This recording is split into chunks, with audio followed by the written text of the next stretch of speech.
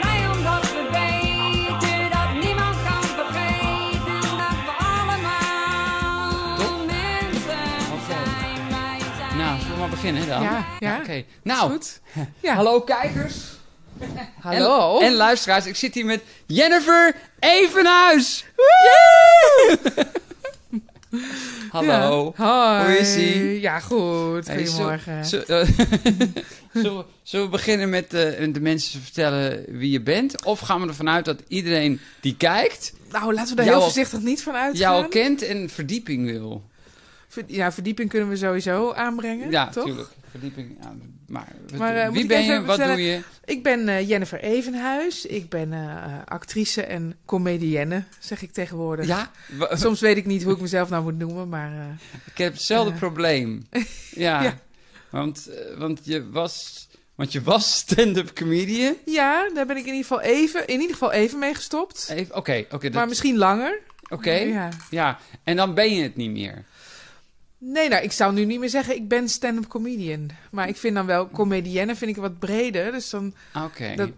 ik vind, ja, ben je comedienne verder kan ik dan? wel zeggen. Je bent Ja. verder dan. Nee, niet verder, maar comedienne is gewoon een bredere term.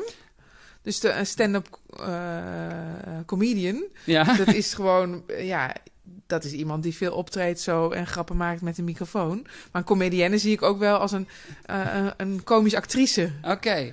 Dat kan Ja. ook een comedienne zijn. Ja, nou, dat ben je wel. Dank Maar dat je. was je volgens mij ook al toen je stand-up comedian was. Jawel. Alleen, je moet je branding steeds aanpassen, hè? Je branding. Je branding en je framing. Branding, je framing, tuurlijk. Het is constant, Aan de ja. lopende band. Oh man, ik zit al aan mijn 80ste branding gewoon. Ja? Hoe ben je nu gebrand op dit moment? Nou, het is meer een kwestie van framing, denk ik. Je moet heel veel framen, maar dat moet je zelf doen, hè? Ja, je moet zelf framen. Ja, Mensen moeten dat niet doorhebben, Nee. dat je aan het framen bent. Nee. Nee. Shit, man. Ja. Laatst iemand door de kant framen was. Nou, die had de tering brak uit. Vreselijk. Neem even een slok koffie, want ik krijg het helemaal warm. Ja.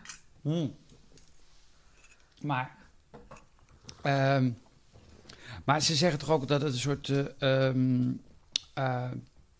natuurlijk proces is. Dat als je zeg maar, je kunt niet altijd stand-up comedian blijven. Meestal gebruiken mensen dat als een soort springplank naar een carrière als acteur. Dat is de Hollywood route, zullen we zeggen. Ja, in Hollywood wel, maar volgens mij in Nederland is dat niet de route. Nee? Nee. Nee? Nee, volgens mij niet. Ik vind dat ze in Nederland, ik weet niet wie ze dan Ze is. zijn, hè? oké. Ze. Oké. Te- We noemen geen namen. Nee, de mensen die er invloed op hebben, nog maar weinig gebruik maken van stand-up comedians in bijvoorbeeld komische films en zo. Oké. Ja, Maar ik vond het wel heel erg geslaagd in De Luizenmoeder. ja, die, maar zitten er echt stand-up comedians Nou, in De ik Luizenmoeder? Ik ben zijn naam even kwijt en dat vind ik schandalig. Maar degene... Henry van Loon. Ja, Ja, juist. ja. Maar die doet dan dus al wel veel acteerwerk. Ik vind, ja goed, dat is wel een voorbeeld, ja. Hans Thewe. Speelt hij veel in Ja, nou ja, die komische speelde, films? die speelde in films in de tijd dat zijn grote maatje, de regisseur Theo van Gogh, nog leefde. Want hij speelde in zijn films. Ja, kijk, dat heb ik dus niet echt meegekregen. Maar ja. Dat is alweer lang geleden, ja. Ja, dan hing het- Ik ben ja, al van zo Theo van oud. Gogh was natuurlijk Jennifer, ook heel- ik ben zo oud. Nee, dat lijkt nu Ja, wel weer. dat lijkt me. I'm giving the Ik shit. helemaal niet. Ik zit in de shit away. Je bent zo jong, heerlijk. Dus, nee, maar dat was wel... Theo Maas heeft ook in films gespeeld. Ja, maar nu speelt hij dan ook wel weer serieuzere rollen. Ja. Ja. Dat is... Ja. Ik heb ook trouwens ook mocht een heel, heel klein rolletje spelen in Theo Maas' film. En toen zei hij wel... de stand-up comedians die ik heb gevraagd voor deze film... die kunnen allemaal zo goed acteren. En toen zei ik een beetje, ja, hè. Nou ja, dat is niet allemaal natuurlijk. Iedereen heeft zijn eigen ding. Maar dat mag best wel eens wat meer. Soms zie je van die komische films in Nederland gemaakt worden... dat ik denk, nou, had hij dan even Ja. echt een grappig iemand voor gevraagd. Ja, dat is inderdaad... Maar het kan ook mijn eigen frustratie zijn, hè? Die zit er ook bij, natuurlijk. Tuurlijk. Ja, hallo, die ligt er altijd op. Ja, En dat is dan de dik, framing. heel dik. Dat is de framing. Als een soort topmatras ligt Ja, die misschien dat eigen wel frustratie. dat de rode draad wordt van dit gesprek. Jouw frustraties. Want Nou, dat hoop ik niet. Laten we het positief houden. Ja, nee, laten we het positief houden. Maar het levert wel gespreksonderwerpen op, frustraties. Mhm. Dus, en dit is dan misschien één of juist niet, of misschien wel. Maar, want jij zegt van er wordt te weinig gebruik van gemaakt. En ik zeg er wordt wel gebruik van gemaakt. Alleen, er is natuurlijk op dat moment is er een soort clash gaande tussen mensen die het vak leren in de praktijk. Door elke avond op een podium te staan en mensen hun aandacht vast te houden. En mensen die het in theorie leren op een toneelschool. Mhm. Wat natuurlijk heel iets anders is. Mhm. Natuurlijk heel belangrijk toneelscholen, maar ik heb er niks mee. Oké. Dat is mijn frustratie. Zeg maar, altijd de frustratie tussen theorie en praktijk. Geef mij maar 3 keer de praktijk voor 1 keer theorie. Dan kom ik er wel. Misschien kan de verhouding nog erger zijn. 1 keer theorie en 9 keer praktijk of zo. Ja. Maar de filmindustrie en de daarbij horende castingindustrie Ja. zijn natuurlijk weer heel erg gelieerd aan de toneelopleidingen. Ja. Ja, nou ja, hoe ik het zie, is dat is dan weer, kom ik weer aan mijn frustratie. Ja. Want ik heb een particuliere theateropleiding gedaan. Mm-hmm. En die ik wel goed vond. Ja. Had het daar wel, ik heb daar wel heel veel geleerd. Maar dat er gewoon mensen van reguliere toneelopleidingen veel sneller die kans krijgen om in die praktijk te stappen. Dus ja, dan... Dat is wat ik zeg. Ja, en dus ja. Dus je kan wel zeggen, je moet het in de praktijk leren. Maar dan krijg je, maar meteen al op die opleiding, hè, bedoel ik. Als je op die opleiding zit... Ik weet het, maar dat is dan precies krijg wat je- ik net zei.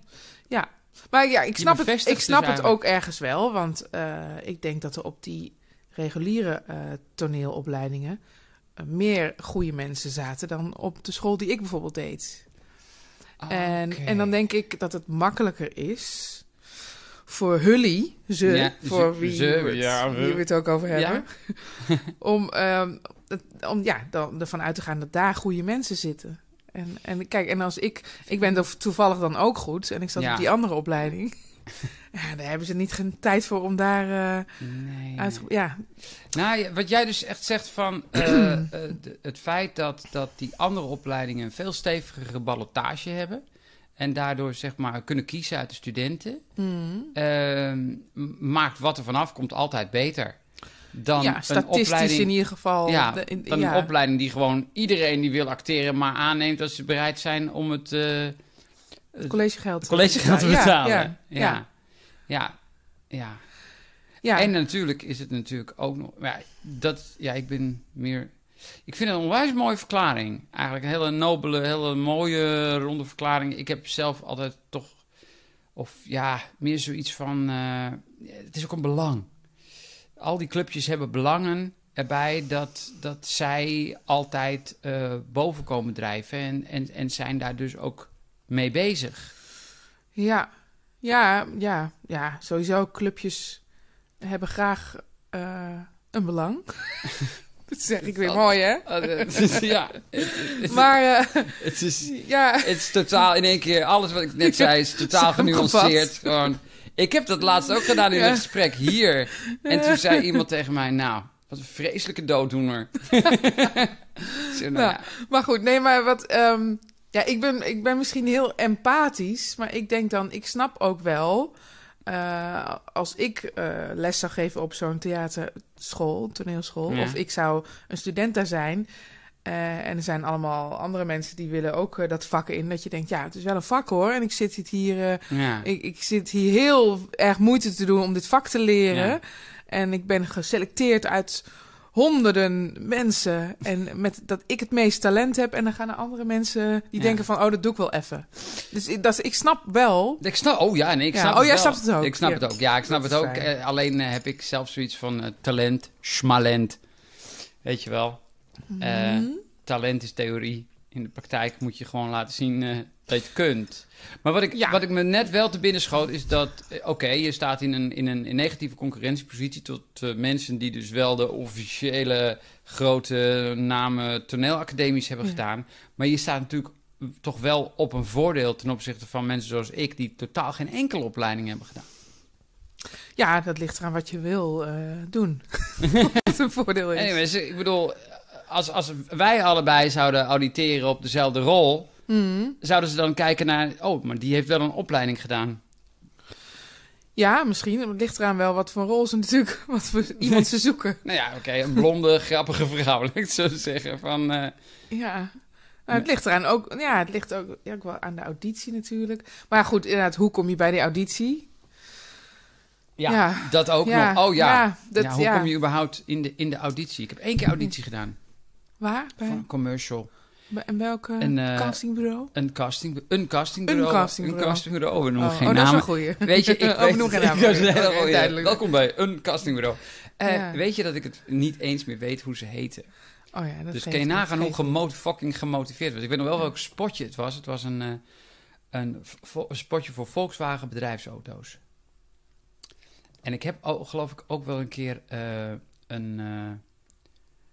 ik heb hem 1 keer voorbij zien komen op tv. Ik kijk heel weinig tv, dus dat mis ik. En toen diegene die uit was gekozen, vond je ervan? Oh, ik was veel te grappig. Oh ja, oké. Ik was echt veel te grappig. Toch? Ik vroeg nog van, maar waarom vragen jullie mij voor deze auditie? En dat wilden ze niet zeggen. Ik zeg, want ik wil altijd van heeft het met mijn afwijking te maken? Weet je wel? Ja. Heeft dat heeft dat met het feit dat ik blond ben te maken? Wil je een grappige vrouw? Of zoek je gewoon een redelijk appetijtelijk uitziende blonde actrice? Ja. Dat kan ik ook doen, maar ja, heb, als je mij de kans geeft om te auditeren, dan laat ik toch ook wel even zien dat ik kan timen. En dat je mij maar 3 woorden hoeft te geven. En dat ik dan die 3 woorden zo time dat het nog best wel grappig eruit komt ook. Ja. Maar daar werd ik gelijk op teruggefloten. Nee, doe maar gewoon. Ja. Toen dacht ik, die rol heb ik dus zeker niet. Ja. Maar bij mij was het wel ook heel veel castings doen. Voor heel veel dingen dat ik denk van, dit is echt niks voor mij. Tot ze op een gegeven moment volgens mij doorkregen van... Oh, maar zo iemand is dit. Ah, oké. Dus dan heb ik een aantal niet nader te noemen castingbureaus... Ja? Die dan dus bellen en zeggen... Nou, ik heb nou iets, dit is gewoon echt iets voor jou. Ja, oké. Een beetje zo'n treurige vrouw, weet je wel. Maar dat het dan toch komisch moet zijn. En dus dan leren ze je kennen en dan... Dat is fijn, want... Ik krijg dan ook vertrouwen. En daar doe ik het heel goed op, zeg maar. Oké, vertrouwen. Ja, ik loop ook voor zijn ik hou ervan. Ik hou er gewoon heel erg van. Maar nu loop je dus tegen je eigen typecasting aan. Nee, nog niet. Niet? Nee, ik ben treurige vrouw. Ik ben nu vooral blij dat ik gezien word. Treurige vrouw, kan je mee leven? Kan ik mee leven, ja. Als je pace the fucking bill. Laatst zei iemand, was een visagiste ergens bij een opname, die zei... Nee, maar je kan van jou wel echt een hele mooie vrouw maken. En toen moest ik heel lachen zitten, maar ik meen het wel. Het maakt het wel erger nog. Als je wil, kan je van jou een hele mooie vrouw maken. Moet je wel heel even moeite voor doen, maar... Nee, je bent... wat ze bedoelde te zeggen is... Je bent een hele knappe vrouw. Ja. Maar zeg maar, make-up kan jou daar mee helpen. Ja, dank je. Maar ga door. Je hebt een heel mooi gevormd, symmetrisch gezicht. Oh ja, symmetrisch? Dat heb ik nog nooit eerder gehoord. Ik vind het vrij symmetrisch, ja. Ja? Ja, ik vind dit... Ja. Oh, joh. Nou. En laat ik zo zeggen, ik zie het ook gelijk. Maar ik snap... Ja, maar jij snapt ook wat ze bedoelde, toch? Jawel. Ik snap wel, maar ik kom er wel uit... ik dacht vroeger altijd van... ik zie er echt heel lelijk uit, hè? Echt de alle vrouwen, toch? Ja, weet ik niet. Ik ook, hoor. Ja? Ja, echt waar. Nou, goed. Dan zijn we sisters daarin. Ik ben super lelijk. Ik dacht steeds van, ik moet dan maar leuk worden, want... ja, dat is dan de oplossing. Als ik Dat gewoon is- leuk Dat word. is echt een bewuste... Ja, ik ben lelijk, dus ik word leuk. Nee, ik heb die gedachte op de middelbare school wel vaak gehad. Ja, ik dacht, Oké. als ik maar dan... Nou ja, ik wilde toch aantrekkelijk zijn. Ja. Hè? Voor mannen. In mijn geval. En ja, ik weet niet. Ik dacht steeds van, dan moet ik maar leuk worden. Want dat is dan... Ja, je kijkt naar je opties. Ja, maar wel dus met voorbedachte raden... assertief actie genomen in de richting van het doel. Nou, assertief weet ik niet. Maar wel... En ik wist toen nog helemaal niet... Toen ik dacht van, dan moet ik maar leuk worden... dacht ik niet aan, daar moet ik mijn carrière van maken of zo. Nee, Dat helemaal snap ik niet. Dat Maar snap ik gewoon wel gewoon... Ik dacht... Ik was dan wel diegene die per ongeluk hele grappige opmerking maakte. Per ongeluk. Dus niet helemaal per ongeluk. Ja. Maar wel... Als ik dacht van, het kan grappig zijn... dan riep ik iets en dan was het soms wel van... wie zei dat? Oh ja. En dacht ik, ja... Nou, ik durfde niet eens grappig te zijn. Zo'n low self-esteem had ik. En tot hoe lang duurde dat? Tot mijn 18e, 19e. Althans, ik weet nog... Ik kan me nog herinneren dat ik in de tweede rij zat aan het kampvuur. Ja. Dus niet alleen... Tweede ring? Tweede ring, ja. Ja. Dus ik zat niet eens bij de cool guys. Maar ik zat schuin achter de meest coole jongen van het kampvuur. Ja. En die fluisterde ik dan steeds een grapje in, zo. Die zei dat dan? Maar, want ik zou het zelf niet durven, want ik dan zou denken dat ze me allemaal uit zouden lachen, weet je wel. Of juist niet. Dat het totaal stil zou worden. Van... Merel maakt een grapje. Maar daar leerde ik timing. Want Rob timede dat. Robert wachtte tot... Rob wachtte op het juiste moment. Robbie. En bam, dan gooide hij erin en... En ik dacht, ja... Je moet echt een Robbie zijn om de lachers op je hand te krijgen. Het is niet de grap, het is de persoon die het brengt. En ik ben niet de persoon die het brengt, want zo zien zij mij niet. Maar dat herken ik wel van hoe word ik gezien. Ja, ga door, ja. Ja, wat ik wel dus herken in jou van... Ja, je moet grappig zijn, want je wil gezien worden. En wat ik deed, was ik schreef liedjes. Ja, oh ja. En ja... Als ik dan een liedje had geschreven... dan moesten ze wel fucking 3 minuten naar mij kijken... en naar mij luisteren. En het is wat mij bijzonder maakte. Mm-hmm, mm-hmm. Maar ook niet omdat ik dacht van... ja, daar ga ik mijn beroep van maken. Nee. Dus dat verwachtte ik ook niet. Dat jij van, ik ga grappig worden... en het wordt mijn beroep. En ik word comedienne en alle mannen... Nee. Die vallen aan mijn voeten. Nee. Heb je er echt wat aan gehad, denk je? Aan het comedy? Ja? Ja, wel veel. De man van je leven ontmoet in de comedy? Nee, dat niet. Nee, sterker nog. Nou, mijn man, die heb ik trouwens van het internet gehaald. Zo. Geplukt. Daar stond hij op. Hij stond erop. Heel modern, ja. Maar die komt uit een gezin met veel theaterachtergrond. En die had zichzelf beloofd... ik ga in ieder geval nooit met een actrice. Wat ik ook doe, niet met een actrice. En want dat zijn dramatische aanstellers. Okay. En dat is allemaal dus het was verschrikkelijk. Een vooroordeel over actrices. Ja. Of ben jij een dramatische... Ik weet dat ik toch wel ook vrij dramatisch ben. Oké. Thuis. In de omgang. Hoe heb je dit verborgen weten te houden? Nee, ik weet niet. Ik weet niet. Hij was ook niet in eerste instantie mijn type. Ik dacht ook van, ik wil iets creatiefs. Gewoon een architect of zoiets. Of iemand die bij een reclamebureau werkt. Maar hij is IT'er. En ik kom juist weer uit een IT-achtergrond. Uit een, zeg maar, meer exacte familie. Dus ergens, misschien hebben we toch herkenning of zo bij elkaar gevonden. Ik denk het wel, ja. Ja, dat het vertrouwd voelt of zo. Ja. Of, ik denk nu opeens, oh god, ja, dat is het natuurlijk. Dat vertrouwde. Ja, maar dat wist je niet. Uiteindelijk zijn jullie hebben jullie elkaar leren kennen. Ja. En zijn jullie voorbij de vooroordelen gekomen. Ja. En nu waarderen jullie elkaar gewoon als mens. Als mens, ja. Als mens. Ja. Als moeder en vader. ook, ja, geloof ja, ik. Ja, Want jullie hebben de procreatie gedaan. Zeker, hebben we gedaan. Ja, we hebben ons voortgeplant. Meerdere keren? 2 keer. 2 keer Ja, 2 hele keren. 2 hele keren? Ja. Oh. Met 2 meisjes van 5 en 7. Oh, een leuke leeftijd. Ja, heel leuk. Heel leuk. Ja, die moet je inleveren binnenkort weer, hè? Je krijgt er andere kinderen voor terug. Ja, dat zal. Dat wel. Dat merk ik nu al een beetje. Die oudste vind ik soms net een halve puber, joh.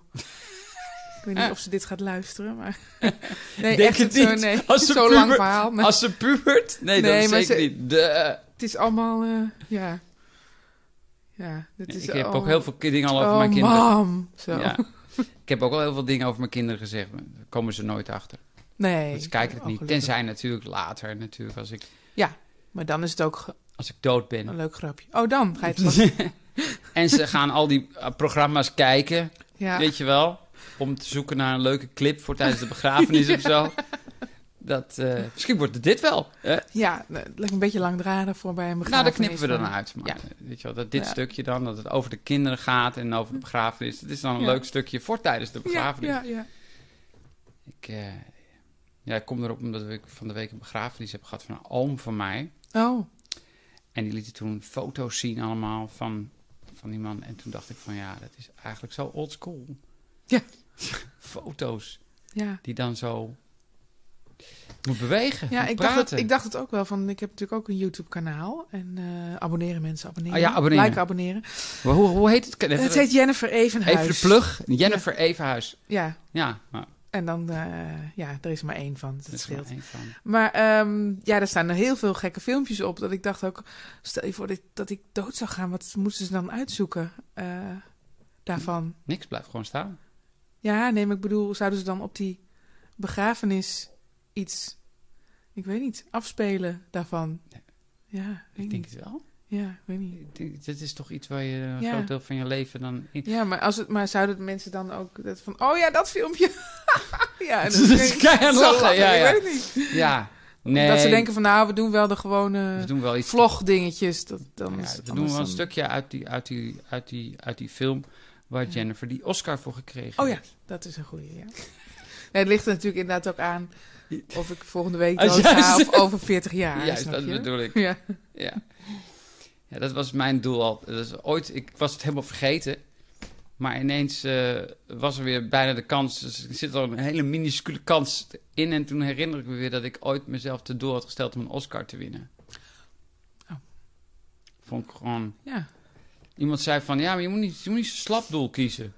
Je moet gewoon echt een doel kiezen waarvan je denkt van, ja, maar dat is vet. Ja. Weet je wel, daar ga je voor. En dat je hem nooit haalt, ja. Wie haalt het nou? Maar dan, dat je dat dan gaat visualiseren en zo? Of ben je niet zo serieus? Nou, ik was het dus Naartoe. helemaal vergeten. Het kwam dus weer op toen in Bob Jodders, de regisseur van The Pale Blue Dot, dus een filmpje dat ik samen met hem gemaakt heb, zei, ik heb hem opgestuurd naar Cannes. Ah, Oh, ja, via Cannes, Ja. naar de Emmys en de Grammys en dan een Oscar natuurlijk. Ja. Het zit er weer in, Ja. het zit eraan te komen. Dus... oh ja, ik was nu een boek aan het lezen. Oh ja, ik heb het nog niet uit, over uitstelgedrag. Yes.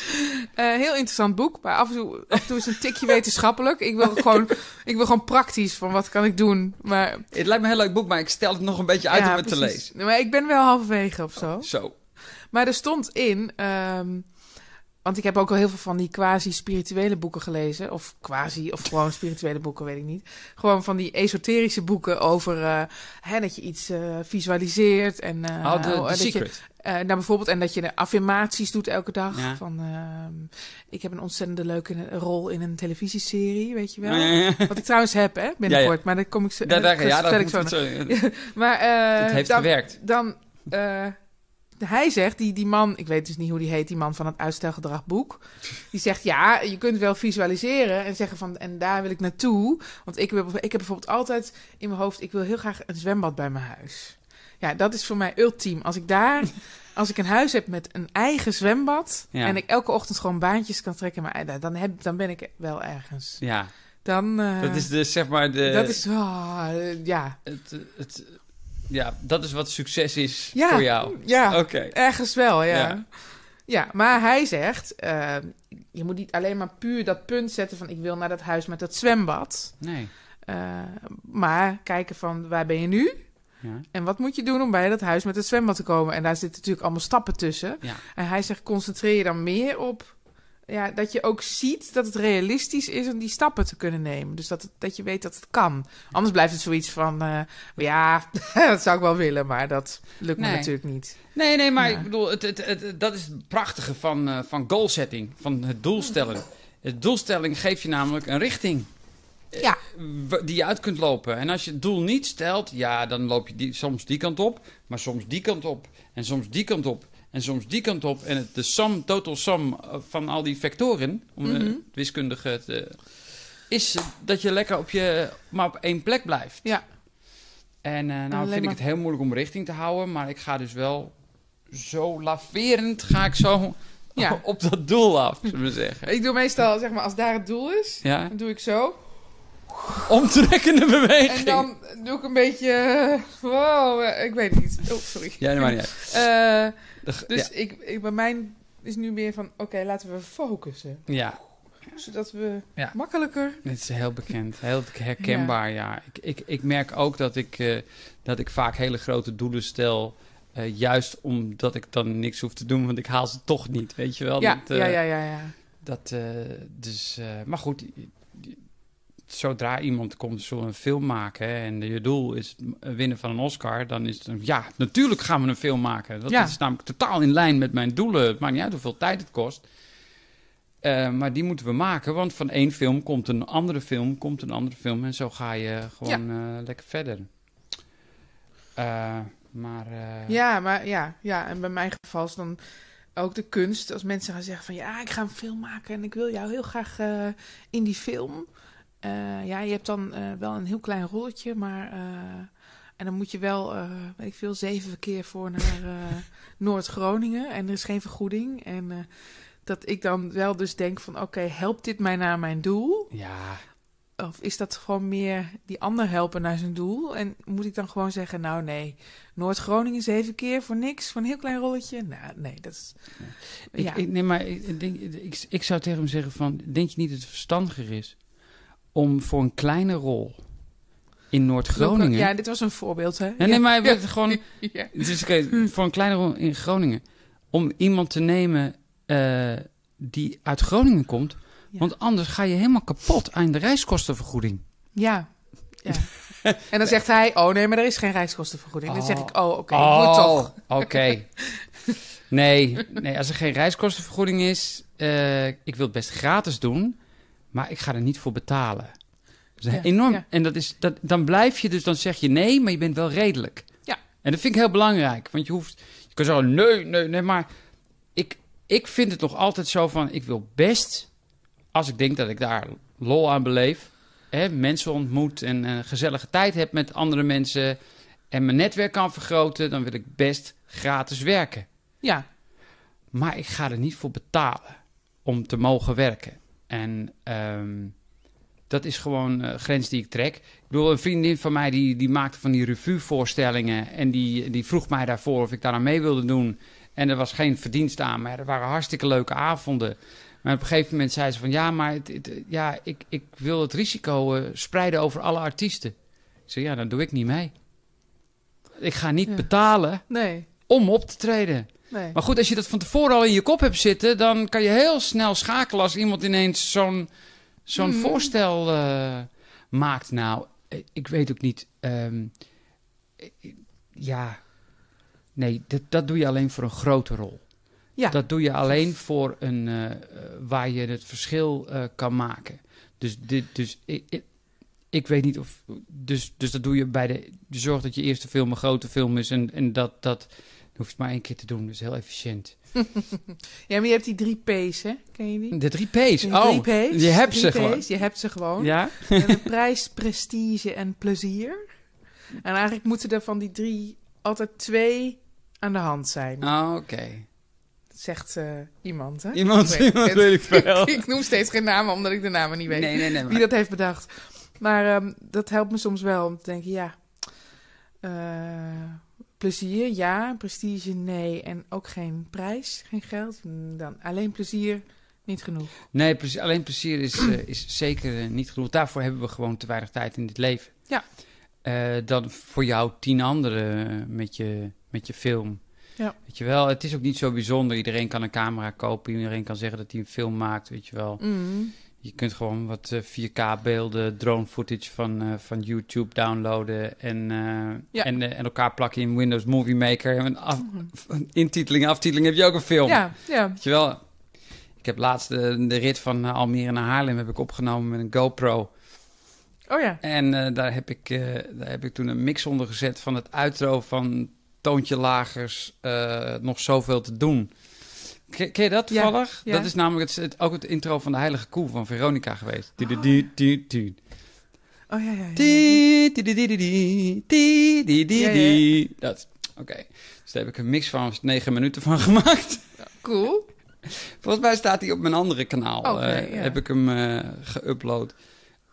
Want dat was het moment waarop ik ontdekte dat je film ook gewoon kunt zo in elkaar kunt drukken. Ja. En dat het allemaal veel sneller gaat lopen dan. Ja. Dat wist ik helemaal niet, joh. Wist niet dat dat kon. Dus daar leren we ook. Want we zijn YouTubers. Ja. Dus we zijn eigenlijk multifunctionele mensen. We kunnen acteren, we kunnen schrijven, praten, grappig zijn, maar ook film editen, opnemen. Grafisch ontwerp, doe je dat ook er nog bij? Ja, dat vind ik ook echt heel leuk. Grafisch ontwerp. Oké. Ja, ik heb altijd, dan zei ik tegen iedereen, als ik ooit in een rolstoel kom, word ik grafisch ontwerper. Ja, totaal belachelijk. Ja. Sorry voor alle mensen in een rolstoel. Het is niet dat je dan alleen maar grafisch ontwerper kan zijn. Maar ik weet niet. Ik denk gewoon van, als ik dan... Nee, het is meer, volgens mij is het meer zo van, mocht het noodlot zo zijn dat ik mij niet meer zelfstandig kan voortbewegen, dan weet ik nog iets heel leuks dat ik kan gaan doen. Ja. Snap je? Dus... Nou, het is een beetje, dan denk ik van, als ik nou echt geen zin meer heb om op te treden en ik weet het even niet, dan is dat... dus ook mijn man wilde... Nog steeds wil hij dat. Die wil eigenlijk wel een tijdje naar het buitenland met het hele gezin. Dat hij dan ergens werkt in het buitenland. Voor het bedrijf waar hij nu werkt. Bijvoorbeeld Australië. En dan dat wij dan meegaan. Maar in mij schreeuwt iets van nee. Want je markt ligt hier. Ja, dan denk ik ook, mijn markt ligt hier. En dan sta ik in dienst van hem. En hij gaat dan de hele tijd werken. En ik moet dan zeker de hele tijd met de kinderen. Ik word er helemaal al eng van. Nou ja, je zou zeggen van, nou, als we naar Australië gaan, dat betekent meer ruimte. Een groter huis. Zwembad misschien? Ja, dat doe ik dan. Dat doe ik dan als voorwaarde. Dan wil ik wel een huis met een zwembad. Ja. Dan? Maar dan kan je in principe... en hij gaat natuurlijk ook meer verdienen, natuurlijk dan. Want weet niet, maar misschien ook meer werken. Ja, oké, prima. Ja. Meer ruimte. En we kennen daar dan meer ruimte voor jou. Ja. Hij heeft meer geld, dus de kinderen au pair. Ja, ik zat te denken, zat ik al te kijken waar dat bedrijf dan zit. En jij kan fulltime aan de rand van het zwembad gaan YouTuben. Ja. Heerlijk. Ja. Nee. Weet ik niet. Nee, maar toen dacht ik, nou weet je, als ik nou toch uiteindelijk besluit dat we dat toch doen, dan wil ik dan wel in een stad. En dat ik wel ergens ook gewoon comedy kan doen. Ja. Want dat is wel redelijk toegankelijk. Daar weet ik van hoe het moet. Ja. Dus dan ga ik gewoon weer stand-up comedy doen. En dan ga ik misschien wel overdag gewoon een opleiding grafisch vormgeven doen. Toen dacht ik, maar goed, het is voorlopig nog even... Ik hoop dat hij dit ook niet ziet. Voorlopig is het gewoon weer even van de baan. Nee, dit is dit even tussen ons. Tussen ons. Het zou kunnen, Ja, hij zou deze informatie tegen jou kunnen gaan gebruiken. En dat is natuurlijk niet maar ik ga dus nu in een... Want nu lijkt het net alsof je mee akkoord bent. En dat is absoluut niet het geval. Ho. Die indruk willen wij. Op geen enige wijze. Geen enkele wijze. Mogen aan het voorgaande conclusies worden verbonden in wat voor richting dan ook. Nee. Dat is even de disclaimer die bij het voorgaande hoorde. Heel belangrijk. Maar je bent gestopt met stand-up comedy. Was dat een hele moeilijke beslissing? Ja, het duurde wel een tijd. Het was al lange onvrede in mij. Waar was die onvrede van? Ja, ik had er niet zo'n lol meer in. Ik had niet zo'n zin meer. En ik probeerde steeds bij mezelf te bedenken, hoe komt dat nou? Ik dacht, het had een tijdje op een lager pitje gestaan. Zeg maar, nou eventjes schetsen hoe het ging. In 2006 ben ik ermee begonnen. Ik deed een keer mee aan een open podium ergens. En toen kwam ik Ronald Goedemond daartegen. En die zei, je moet bij Toemelen komen, stand-up comedy. En ik wist helemaal niet goed wat het was en wat het inhield. Dus ik dacht, nou, leuk. En toen ging ik een paar keer open podium doen. En ik deed auditie en ik werd aangenomen bij Comedy Train. Ik dacht, leuk dit. En toen pas leerde ik wat het eigenlijk was. Oké. En dacht ik, en er zitten hele grapconstructies achter en hoe dat dan, hoe je dat dan kan doen. En ik was dan niet super zelfverzekerd, maar ik werd alleen maar onzekerder. En ik vond het ook gewoon een moeilijke omgeving met toch een heel masculine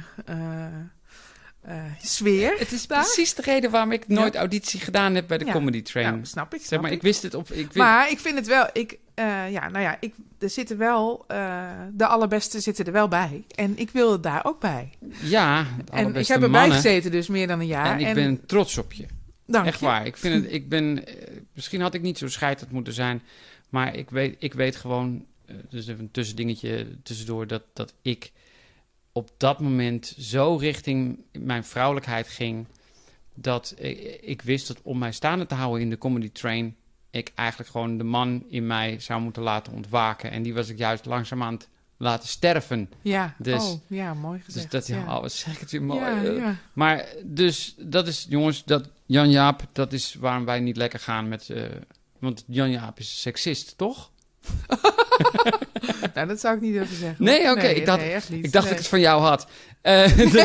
Dat jij het me verteld had. Nee, helemaal niet. Oh, oké. Ik kan wel goed met Jan-Jaap. Oh, ik ook hoor. Ja. Dat was een grap, Jan. Hij is degene die... Jaap-Jan.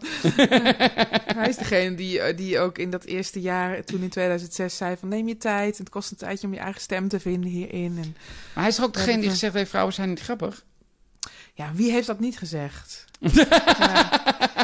Ik weet niet of hij dat gezegd heeft. Dat zal dan wel. Ik hoor dat van jou nu. Dat durft hij natuurlijk tegen mij niet te zeggen, want ik ben wel grappig. Ja, daarom. Dat is, Maar ik word er ook gewoon zo scheidsziek van. Dat is een beetje een zijweg nu, maar altijd vragen mensen dat. En eerder dacht ik altijd van, goed, misschien ook wat in te halen. Nu denk ik, waarom is dat verdomme nog een ding? En dat is nooit aan de hand geweest. Maar ik bedoel, er zijn zoveel mannen niet grappig. Die het wel, zeg maar, pretenderen het wel te zijn. Ik word er echt heel kwaad van. Ja? Ja. Nou ja, weet je, het heeft gewoon... Het ene heeft niets met het andere te maken. Je kunt niet zeggen van, het heeft een kut, dus het is niet grappig.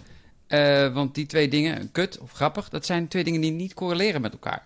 Snap je? Er is geen verband. Nee. Er is geen nergens je kunt dat niet aantonen. Nee. Wat je wel hebt, is dat als je zeg maar de biologische verklaring erbij pakt, is dat vrouwen over het algemeen andere kwaliteiten gebruiken om aandacht te krijgen van mannen. Ja. En dat mannen die kwaliteiten ten ene ontberen eigenlijk om de vrouw van hun wens te krijgen geen andere mogelijkheid hebben dan de grappigste te zijn. Ja, wat ik dus zeg maar vroeger ook had bedacht bij mezelf. Ja. Ja. Maar jij hebt een soort mannelijke route gekozen dus eigenlijk. Ja, misschien. Maar dat is toch ook wel... ik bedoel, ik snap het biologische wel. Snap ik wel. En ik snap ook wel... wat ook aan de hand is, ook bij Comedy Train, denk ik... dat vrouwen hebben over het algemeen minder die behoefte om zo grappig te worden gevonden. En ook... Maar die zet iets anders aan, dat is wat ik bedoel. Wat ik ook bedoel is dat jij ook iets had van... maar sorry, dat ga ik niet gebruiken. Je had ook een push-up BH kunnen kopen bijvoorbeeld, snap je? Ik denk niet dat het daar voor mij in zat. En inderdaad, dat wil ik ook niet. Maar, ja. Maar ik ben gewoon wel grappig. Dus dus het is zo super frustrerend als mensen dan altijd maar weer, wat trouwens heel veel vrouwelijke cabaretiers en comedians horen, na elk optreden.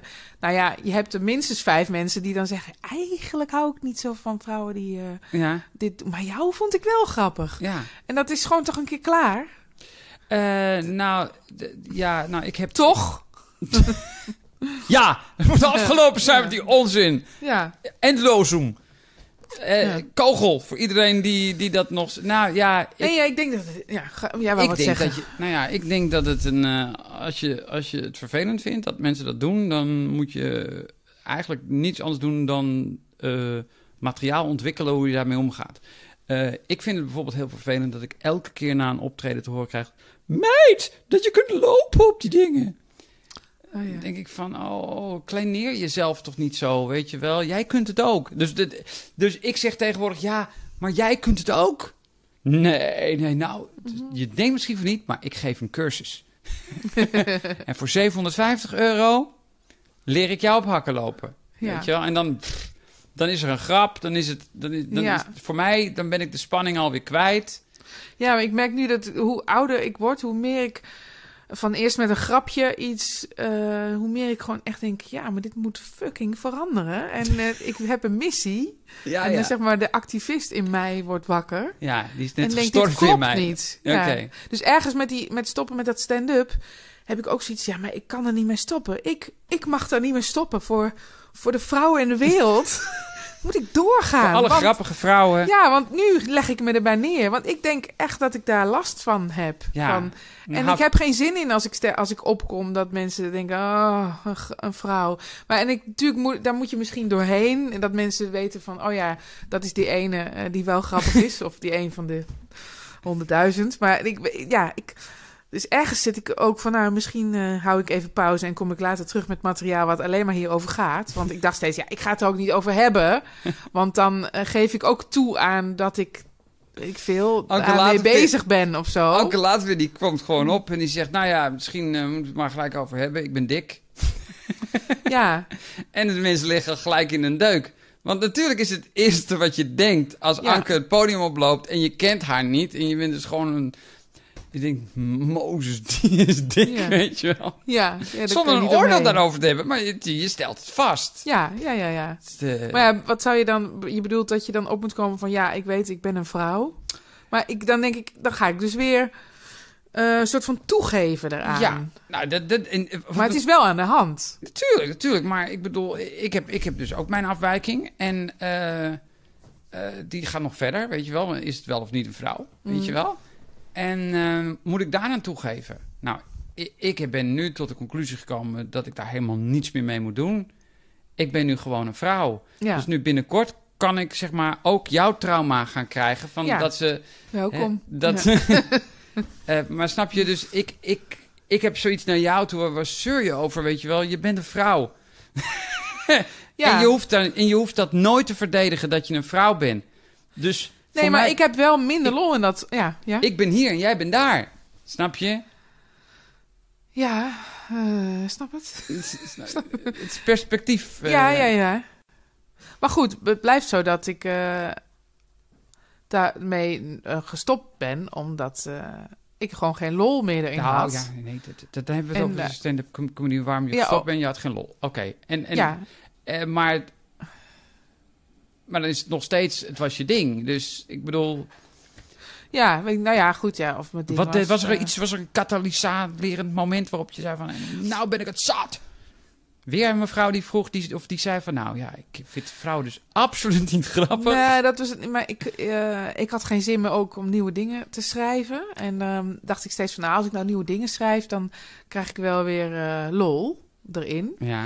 Maar dat deed ik dan niet. Dus dan ging ik mezelf weer afstraffen in mijn hoofd. Dacht ik, zie je, ik ben ook niks waard. Ik schrijf ook niks nieuws.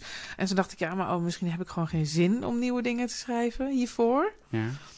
En toen kwam ik erachter dat ik steeds het gevoel had dat ik nog niet echt het materiaal kan maken wat ik wil. Omdat ik steeds denk, maar het moet ergens aan voldoen. Want het moet een soort van grappen zijn die iedereen snapt. En die iedereen leuk vindt. Van de puber van 16 tot weet ik veel wie. En dat kan ik niet... Dat ligt niet mijn kracht of zo. Okay. Ik vind het te oppervlakkig en het moet allemaal... Weet je, als iemand naar de wc is geweest en het publiek... en die komt terug, dan moet hij wel nog weer begrijpen waar ik mee bezig was. En ik wil gewoon raardere dingen maken, dacht ik. Vagere, absurdere, raardere dingen. Nou ja, goed. Toen dacht ik van, weet je, het zou me gewoon opluchten als ik het even niet hoef te doen. Oh ja, en ik vond dat ik voor te weinig geld het hele land doorkostte. Oké. En dacht ik, nou weet je, als ik kijk naar wat ik allemaal doe, dan was zou het voor me mij nu gewoon heel erg opluchten om dat te schrappen. En om niet meer voor een appel en een ei het hele land door te crossen. En dat je gage gewoon net de reiskosten dekt en je eten. Waar gaat het heen? Waar ben ik eigenlijk mee bezig? Ja, Weet je wel? ik dacht, als ik het zo bij elkaar optel, dan is dit nu even niet wat ik wil doen. En dacht, misschien ga ik het nog wel weer in het Engels doen. Dat ik dan. Het is grappig. Dit zijn bijna allemaal overwegingen die zich ook in mijn hoofd hebben afgespeeld. Ja. Omdat ik ben niet zo iemand die zegt, ik stop ermee. Want ik blijf altijd aan het theater verbonden. Ik zal altijd iets doen in het theater. Ik zag ook niet dat ik niks doe in theater. Nee, maar alleen geen stand-up. Nee. Ja. Maar ik deed dus nooit stand-up comedy. ja. Dat was wat ik zei. Jij zei, Ja. ik ga stand-up. Jij zei, ik stop met stand-up comedy. En zei, ik dacht er net aan om er mee te beginnen. Ja. En toen zei hij, misschien moet je dat maar doen ook. Want, maar ik heb dezelfde overwegingen. Of min of meer, het lijkt erop. Ik vond op een gegeven moment de drang om altijd maar grappig te zijn, vond ik vervelend. Omdat ik een verhaal te vertellen had. Ja. Dus dat is een soort straitjacket. Maar die ik mezelf oplegde. Want ik vond dat cabaret zonder een hoge grapdichtheid is gewoon een super saai theater. Mhm. Dus grap. Ik had een avondvullende voorstelling gemaakt waar ik mijn ziel en zaligheid in had gegooid. Waar ik volgens mij zo'n 5 jaar aan gesleuteld heb. 5 jaar mee getoerd heb. En tot de conclusie gekomen was dat de tijd die ik erin had gestoken absoluut niet terugverdiend was. I know. En dan voel je je niet zo gemotiveerd om er nog een te maken. Nog zo'n voorstelling. Want dat is weggooien, dat is stom. Het is gewoon zonde van je tijd. Daarom heb ik ook zo lang met de eerste gedaan natuurlijk. Geen zin om een tweede te maken. Ja. En nu steek ik al mijn tijd in het nu ben ik aan het schrijven wel. Maar voor een ander programma op dit kanaal. Ja. Dus, en dat is superleuk. Want niemand zit met me weg. Ik heb geen enkel excuus meer. Nee. Er is geen enkele drempel waar ik overheen moet springen. Maar, dus ik herken het heel erg. Maar het deed mij heel erg pijn. Want bij mij viel de beslissing nadat ik een half uur had gespeeld. Want ik speel nog steeds zo'n 3 in de pan. Samen met Barbara Bredijk en Janneke Jager. Niet voor de poes. En we hadden in een klein leuk theatertje gestaan. En meestal verkoop ik dan wel een avondvullende voorstelling voor het jaar daarna. Maar dat lukte dit keer niet. En toen toen was ik wel heel ziek. Daar was ik super ziek van. Hmm. En toen besloot ik moet ermee kappen. En, Ja. Maar dat heb jij niet. Je hebt niet echt zo'n moment dat je super ziek naar huis reed. Ja, ik weet wel. Ik weet wel, van, want het jaar, dit heb ik dan besloten afgelopen oktober of zo. En ik heb daarna trouwens nog wel weer ergens gespeeld. Maar dat was ook heel leuk, omdat ik dacht, ik ben gestopt, dus dit is gewoon voor de lol. Het was in Antwerpen en er zat er een hotel bij. Dacht ik, wel leuk, toch? Ja, tuurlijk. Ja, met leuke mensen. Dacht ik, als ik het leuk vind, dan mag ik het gewoon nog doen. Ja. Ik ben mijn eigen politie. Nee, maar juist omdat je gestopt was, dus de prestige telde niet meer. Ja, maar dus de druk was er ook totaal af, dus het ging ook heel goed. Ja, echt heel leuk. Maar goed, wat wil ik zeggen? Ja, een jaar daarvoor, toen weet ik nog dat ik sprak in de zomer Kim van Zeeben, ken je die? Ja, die ken ik. En die zei dat zij een cabaretvoorstelling had gemaakt en zij was 10 keer verkocht door haar impresariaat. En toen had zij gezegd, nou dan doe ik het niet, want 10 keer, dat is me te weinig. En toen dacht ik, dat kan dus ook. Dacht ik, want ik stond ook weinig. Ik had ook een impresariaat waar ik weinig door verkocht was. En toen dacht ik, dus je kan ook gewoon zeggen, dan doe ik het dus niet. Dat is wel heel bevrijdend. Ja. En daarvoor was het nog wel, had ik inderdaad ook een paar keer gehad. Ik weet nog 1 keer in een klein theater in Delft, wat je misschien kent. Ja, Doe het zelf Rietveld? theater. Ja, ik ging toch geen namen noemen. Oké. Dat ik daar aankwam en dat ik net mijn decor had uitgeladen en dan de auto weer in de parkeergarage en kwam in die foyer daar en toen zei de medewerker daar, jammer hè? Zei ik, wat? jammer dat er maar 7 kaartjes zijn verkocht. Toen dacht ik, maar waarom ben ik dan niet even gebeld? Want anders was ik niet gekomen. Ja. Ik ga niet voor 7 kaartjes mijn hele decor naar Delft verslepen. Want ik had een technicus gehuurd van het theater. Ik denk alleen maar in hotels nu. Dus met zwembad. ik was daar en met alle vrijwilligers van het theater erbij. En een paar mensen die ik nog had gratis naar binnen had, want die het graag wilden zien, kwamen we dan, weet ik veel, op 20 mensen of zo die er uiteindelijk zaten te kijken. Maar ja, ik ging dus wel met schuld naar huis. En dat heb ik ook een keer gehad in Hoorn. Heel leuk theater, hele leuke, lieve mensen. Maar van tevoren zeiden ze, er zijn iets van 38 kaartjes verkocht of zo. Dat ik, dan kom ik wel, hartstikke leuk. Toen kwam ik daar en een theater dat wordt vaak ook door vrijwilligers bestierd een beetje. En toen zei die vrijwilliger, zei ik, hoeveel kaarten zijn er inmiddels verkocht? Ik dacht, misschien nog een paar meer, weet je wel.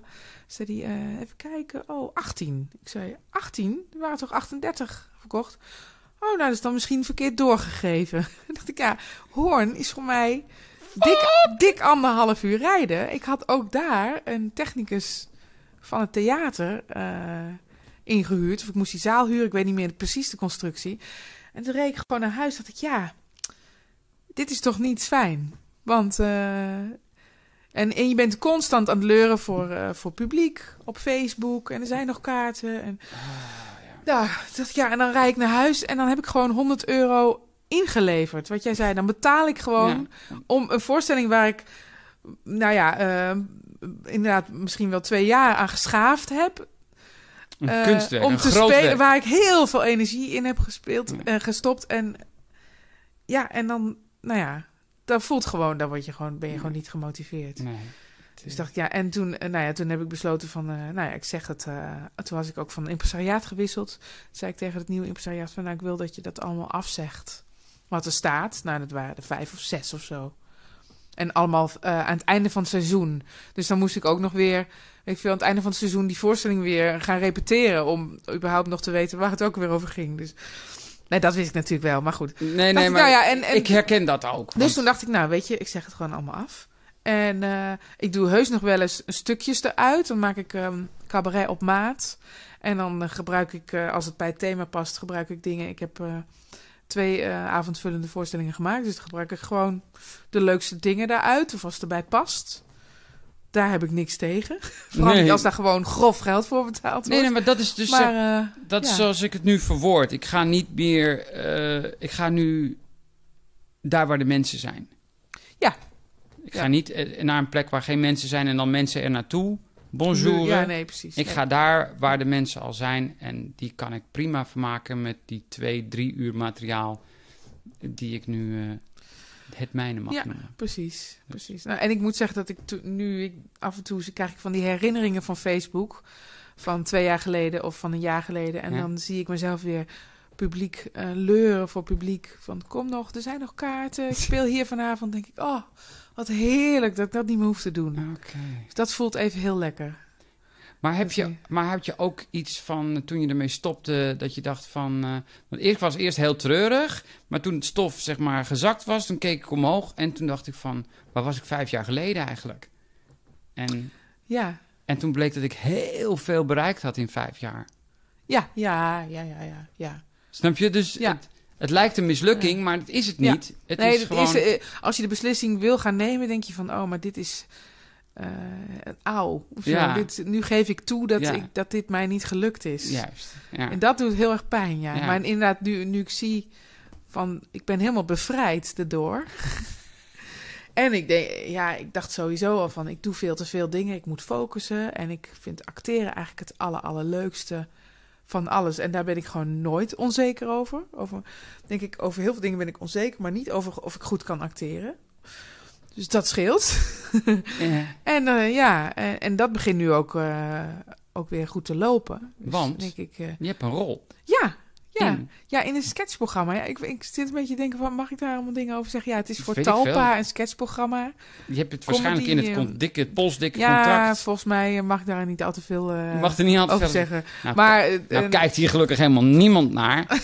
Maar dit toch, stukje knip ik er zo direct Je uit. zult maar net... Nee, dit mag vast wel zover. Oké. Het is een sketch-comedy-programma. Dus Talpa gaat een sketch-comedy-programma brengen à la... Ja, nee, dat moeten we dan maar niet zeggen. Dat zullen we nog wel zien. Oké. Ik weet niet wanneer het uitgezonden wordt. Ook. Oké, of het überhaupt... Eind maart beginnen we met opnemen. Oké, maar het is niet een pilot. Nee, het is niet een pilot. Het is Oké. echt Het is een serie een van volwaardige... 6 of 8 afleveringen. 6 of 8 afleveringen? Ja, dat is gewoon meer omdat ik dat niet onthouden heb. Oké, het is niet omdat Het is niet omdat zij dat niet weten. En schrijf je die ook? Nee, dat is al geschreven. Dus ik Oké. ben gewoon acteur. Komisch acteur. En wie heeft het geschreven dan? Ja, dat heeft iemand geschreven. Dat iemand... Die en weer op basis weer van andere sketchprogramma's. Dat is natuurlijk wel een beetje jammer. Het is heel leuk. Het is heel leuk. Het is superleuk, maar... Als je, ik ben nu wel erg geïnspireerd ook door de luizenmoeder. Dat ik denk, zie je... als je dus gewoon iets maakt wat je echt graag wil... en je bent er trouw aan, dat werkt. En ik hoop dat dit voor omroepen ook... Ja, dat ze dit meenemen en dat ze denken van... oh ja, misschien moeten we inderdaad eens aandurven... dat er gewoon iets origineels gemaakt wordt. Ja. Maar goed, dit sketchprogramma wordt gemaakt op basis van... zeg maar de humor van andere sketchprogramma's van heel lang geleden... waar ik heel erg fan van was. Onder andere Smack the Pony. Ken je dat? Nee, ik ken niet. Oh, dan moet je kijken, want dat vind jij ook echt leuk. Dat weet ik zeker. Smack the Pony. Nou ja, in ieder geval genoeg. En de regisseur, die ken ik. En die vind ik heel goed en leuk. En dus ik heb heel veel vertrouwen dat het heel leuk wordt. En de andere acteurs zijn ook heel leuk. Oké. Dus, en voor mij is het gewoon... Yes, ik heb iets wat niet alleen maar 1 dagje draaien is... maar gewoon echt een keer iets... Ja, echt je eigen trailer. Roze M&M's. Dat nog niet. Nee. Maar dat hoeft voor mij niet. Nee, natuurlijk niet. Nee. Ja, want jij best wel... Ook als je het hebt... Weet je wel, als het eenmaal zover is... dat de trailer er staat... Ja, dan zal jij gewoon... mezelf zijn. Gewoon blijven. Toch? Ja. Absoluut. Ik durf te zweren dat ik gewoon echt... mijn arrogante zelf zou blijven gewoon. Dat is een mooie belofte. Dat is een mooie belofte, ja. Je verwacht niet dat ik naast mijn schoenen ga lopen. Dat doe ik al. Ja. Ja, dat is iemand zei van... je gaat je toch niet gedragen als een diva. Ik zeg nou... Niet als. Nee, ik ben een diva. Ik ben het. Nou ja, ik merk wel met dat spelen en zo... dat eerder dacht ik altijd... als ik nou in een serie ga spelen... dan ga ik altijd heel aardig doen tegen de figuranten. Want zo'n acteur ben ik. Dat ik aardig doe... tegen de figuranten. Want het is heel belangrijk dat je er aardig tegen doet. En toen kwam ik al heel vroeg een keer had ik een gastrol in Goede Tijden, Slechte Tijden als zuster Gerda. Wie kent haar niet? Het is al heel lang geleden hoor, al 10 jaar geleden of zo. Zuster Gerda. Zuster Gerda. Ja. Ik weet nog dat ik moest zeggen tegen Victoria Koblenko... je kindje leeft. Maar goed. Maar, en dat er toen figuranten waren, een heleboel. En die toen allemaal... wilde weten van mij hoe ik die rol had gekregen. Want dat was hun droom. Ja, het was een droom. En ze hadden allemaal fotoboeken van foto's dat zij daar of op andere sets van andere series aan het figureren waren. En ze wilden dan met je op de foto en een handtekening voor als je ooit beroemd zou worden. En die liepen de hele dag achter je aan en die wilden teksten met je repeteren. Zou ik anders even met je teksten repeteren? Dat ik toen op een gegeven moment dacht, oh ja, misschien moet je toch een soort van... aardige afstand houden tot deze mensen. Ze bedoelen het vast heel goed, maar het was ook heel onrustig. Ja. En als je daar heel aardig tegen gaat doen... Ja.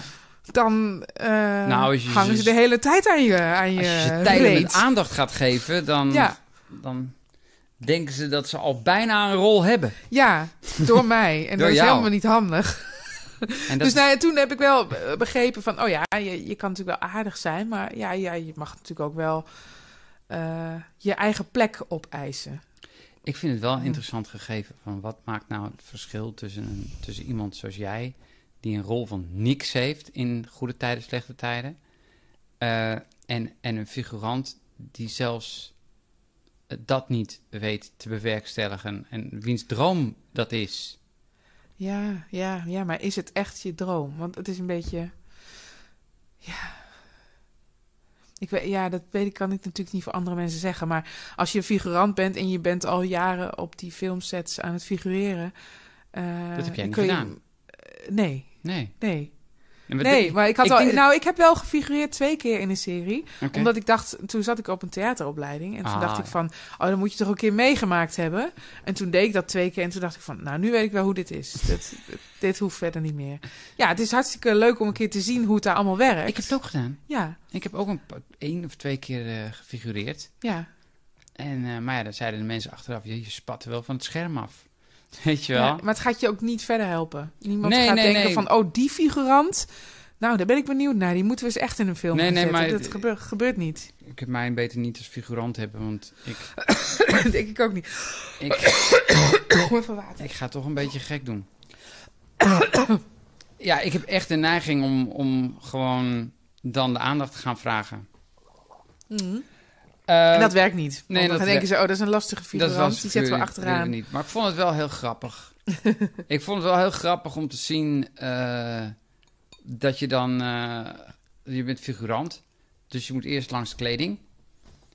En dan, je bent een hooligan, dus je krijgt dit aan. En dan dat mensen dan zeggen, je zag er echt uit als een hooligan, man. Ja. Oké. Ja, dan denk je van, die hebben wat snel... Wat een vooroordeel aan de hand van... ik trek een bepaald soort kleren aan... en ik ben ineens een totaal ander mens. Ja. Nou, daar maak ik nu ook gebruik van natuurlijk. Want iedereen denkt nu dat ik super classy succesvol ben... doordat ik dit aan heb. Ja. En dat ben ik natuurlijk ook. Ja. Nee, maar ik vind dat mensen zijn al wel snel onder de indruk. Niks ten nadele van jou natuurlijk. Je was natuurlijk een heel goede hooligan. Ja, ik was super hooligan. Ja. Maar ik doe ook wel eens trainingsacteren werk. Ja. En nou kan ik dat natuurlijk ook gewoon goed. Dat is natuurlijk ook zo. Ja. Gaat het nog goed allemaal? Inderdaad, ik heb ooit iemand die zegt van... Wat doe jij als je... Want ik zie je vaak achterover kijken. Wat ik doe, lieve mensen, dat is een stukje regie. Ik heb daar namelijk het beeld staan waar jullie allemaal naar kijken. Een aflevering hiervoor zat ik zelf zo te kijken... maar toen had ik daar mijn computer staan en die staat nu daar. Dus dat probleem heb ik niet meer. Nou, dan kun je dan misschien beter daar neerzetten, die computer. Dan kijken we nog de goede kant op. Nou goed, ik zal me er niet mee bemoeien. Nou, dat klopt, maar die tv staat nu eenmaal daar. Mm. En ik heb geen HDMI-kabel op dit moment die zo ver gaat... dat ik dat kan doen. Maar bedankt voor de professionele tip van een YouTube-collega. Ja, maar zo professioneel als hier heb ik het niet hoor. Dus diep onder de indruk. Dat vind ik wel heel lief van je. Wat ik wilde zeggen, ik wil even terug naar het verhaal. Ja, tuurlijk. Nee, ik doe wel eens trainingsacteren. En dan was er bijvoorbeeld, dan moeten mensen soms hun eigen casus inbrengen in de situatie. Dus dan speel ik iemand waar zij het lastig vinden om mee om te gaan. Dus bijvoorbeeld, iemand had een baas en die had nooit tijd. En die was heel arrogant. En dus ze vertelden allemaal over die baas. Ik zei, oké, dan speel ik die baas. En kwam zij binnen en ik zei tegen haar, ik deed zo, gaat dit lang duren? Want ik heb helemaal geen tijd hiervoor. Zei ze, precies mijn baas! En dat vind ik dan heel komisch, denk ik. Ja, goed, ik leef er natuurlijk wel in. Maar puur het feit dat ik op mijn horloge kijk en zeg van... gaat het lang duren? En zo, dat is precies hoe hij is. Dat doet hij ook altijd. Denk ik, dat is dan wel snel. Ja. Snel goed. Ja, maar je moet je inderdaad gewoon... Je moet niet gaan... Inderdaad, je moet niet ongeduld gaan acteren. Je moet denken van ik moet denken dat ik nergens tijd voor heb. Het gaat inderdaad in een mode van... Ik heb hier geen tijd voor. Ja. Ik heb hier ook echt geen tijd voor. Ja. En als dan iemand binnenkomt, dan denk ik van... fuck, weet je wel. Ja. Dan acteer je meer de zenuwen van het feit dat dit tijd gaat kosten. Ja, het is meer dat ik al gewoon heel instrumenteel denk van... ik begin gewoon even met... gaat dit lang duren? Ik heb er geen tijd voor. Ik kijk op mijn horloge. En dan begint het. Ja. Maar dat was al het moment waarop zij helemaal dacht... precies mijn baas. Dat vind ik dan gewoon heel grappig. Ja, dat ik puur... is eigenlijk een trucje voelt dat dan. Maar ja. Nou, het is niet alleen een trucje. Ik denk dat jij beseft dat... dat denk ik dan... dat als je überhaupt als je acteert, dat je respect moet hebben voor de persoon die je neerzet. Mm. Dus dat je niet, zeg maar, die baas neerzet als een bully, maar als gewoon iemand die oprecht denkt dat hij geen tijd heeft. Ja, die natuurlijk ook zijn eigen Sores belangen erbij Ja. heeft en zijn eigen onzekerheden en zijn Ja. eigen... Ja. Ik denk dat we dat vaak missen. Dat, Ja, maar ik denk dat wel ook veel mensen met acteren denken van... nou ja, goed, dat is natuurlijk niet heel moeilijk of zo. Ja, nou ja... je kan jezelf gewoon een acteur noemen en dan kan je het gaan doen. Tuurlijk. Je moet dan wel... Ja, dan moet je maar kijken of je werk krijgt. Maar het is niet iets van...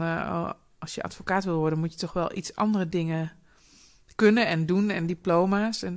Maar acteren kan je natuurlijk gewoon gaan doen. Ja, dat klopt. Maar dat betekent nog niet dat je kan. Nee, maar goed, maar ik snap wel dat soms bijvoorbeeld figuranten, hè, een ontzettend vooroordeel ten opzichte van figuranten, denken van, ja, maar dat kan ik toch ook wel.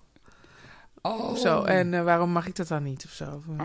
Oké. Maar in de praktijk is het toch vaak moeilijker dan je denkt. Want puur en alleen, wat was het toch? Ja, gewoon dat je afspraken moet nakomen. Dus als een regisseur zegt, oké, je staat op dat punt en zodra die actrice dat zegt, loop jij van dat punt naar dat punt. Onderweg kijk je zo en zo en dat is je missie. Dan denk je, nou, daar kan niet veel mis aan gaan. Er kan heel veel mis aan gaan. Ja, dat kan zo, joh. Ja, Dat is verschrikkelijk. Ja. Als je niet op je gemak bent op dat moment. Kijk, en het beste wat je kunt doen is in ieder geval voor zorgen dat je je tekst kan dromen. Zodat je... Dan heb ik het nu niet eens over tekst, hè? Nee, daarom. Ik heb het gewoon om, niet kijken, gewoon doorlopen van punt A naar punt B. Op het moment dat die actrice dat zegt, ga jij lopen. En je stopt daar. Nou, dat is... En je bent jezelf. Ja, of je gaat niet raar zitten lachen, inderdaad. Of, nou ja, dat is vaak wel heel moeilijk. Ja. Voor de mensen. Voor de mensen, niet voor ons. Niet voor... Maar het is heus niet bij elke figurant zo. Maar het is wel als ik ergens heb gefilmd en vraagt mijn man altijd... Heb je nog leuke verhalen over figuranten? Dus dan is het wel natuurlijk een beetje slecht van mij. Maar goed. Ja. Nou ja, het verschil volgens mij is dus hetzelfde verschil als tussen... Ik zeg altijd, je hebt 3 soorten mensen. Je hebt mensen die de cursus volgen, de mensen die de cursus geven... en de mensen die de doen. Oh ja, ja. Omdat de mensen die de cursus geven vaak ook niet echt professioneel bezig zijn met het vak. Soms wel, maar dan noem je het geen cursus, dan heet het een masterclass. Ja. Ook heel slim, ja, inderdaad. Denk ik ter plekke, wat leuk. Het is wel zo, ja. Ja, dus ik denk dat dat met figuranten ook zo is. Je moet jezelf gewoon op die plek denken. En een acteur gaat niet figureren, want dat is een acteur. En een figurant figureert omdat het een figurant is. Dus ja. En als je echt een acteur wil worden, dan moet je daar iets voor doen. Ja. Meerdere dingen. Meerdere dingen. Ja, de droom is natuurlijk dat je 's ochtends wakker wordt, een croissantje eet met een jus d'orange erbij. Oude kaas. Misschien een beetje oude kaas. En dat dan de witte limo voorkomt rijden met chauffeur. En dat je dan naar de set gereden wordt. Of eigenlijk naar de trailer. Ja, op de set. Op de set. Naast de set, ja. Waar, zeg maar, contractueel, zeg maar zeggen, alles zo klaargezet is zoals jij het liefste hebt. Ja.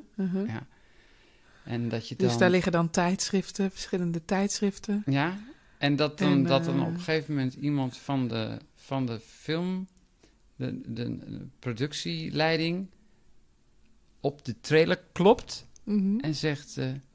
mevrouw Evenhuis, mogen we u even storen?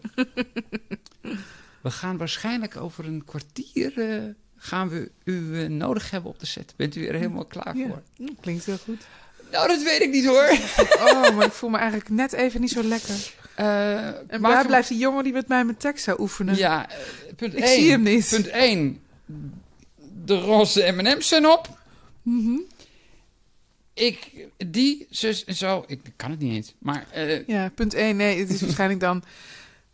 mijn zeewierpillen liggen hier niet. Ja, want ik ben natuurlijk heel gezond dan. Fijn. Maar dit is dus... En ik zou eerst nog even zwemmen. Ja. Ik zou nog eerst even banen trekken in het zwembad. En het daarna moet ik zwembad. weer terug make-up in, want dan is voor haar natuurlijk zo nat als het in. Ja. Dus ik denk dat we over 3 uur wel klaar zijn om te filmen. Is dat een probleem? Ja. Nee, natuurlijk niet, mevrouw. Ja, fijn, bedankt voor het Fijn, begrip. bedankt. Ja. Oké. Dat is de droom. Ja, nou ja. Zo, Maar ik wat heb is de realiteit? Ja, ik ben al heel blij dat ik gewoon zelf in mijn auto naar een set rij. Ik ben altijd heel zenuwachtig voor een eerste dag ergens. Want niet. ik doe dan wel, vaker dat ik 1 of 2 dagen ergens draai. En dan, ik vind het gewoon altijd eng van, is iedereen wel leuk? En ja, voel ik me veilig of zo? Ja. Ik wil me gewoon... En dan tot ik mijn eerste scène heb gedraaid, denk ik altijd van, oh god... ja, iedereen heeft natuurlijk zoiets. Maak ik wel echt contact met iedereen? Heb ik wel een leuke dag? En zou ik wel goed genoeg zijn? En zo. En heb ik de eerste scène gedraaid. En het gaat dan vaak gewoon hartstikke goed. Gewoon. En dan is iedereen ook aan elkaar gewend. En dan weten ze ook wat ik kan en zo. En dan, Ik denk dat het heel goed is. Ja. Ik denk dat die spanning ervoor zorgt dat jij die eerste scène goed draait. Ja, misschien wel. Ik denk het wel. Ja. Want kijk, ik heb ook wel eens gehoord dat studiomuzikanten worden onder andere geselecteerd op hoe ze zich gedragen als ze de studio binnenkomen. Want soms heb je gewoon zijn de saxofonisten op en moet je nieuwe saxofonisten hebben, want iedereen is out of town.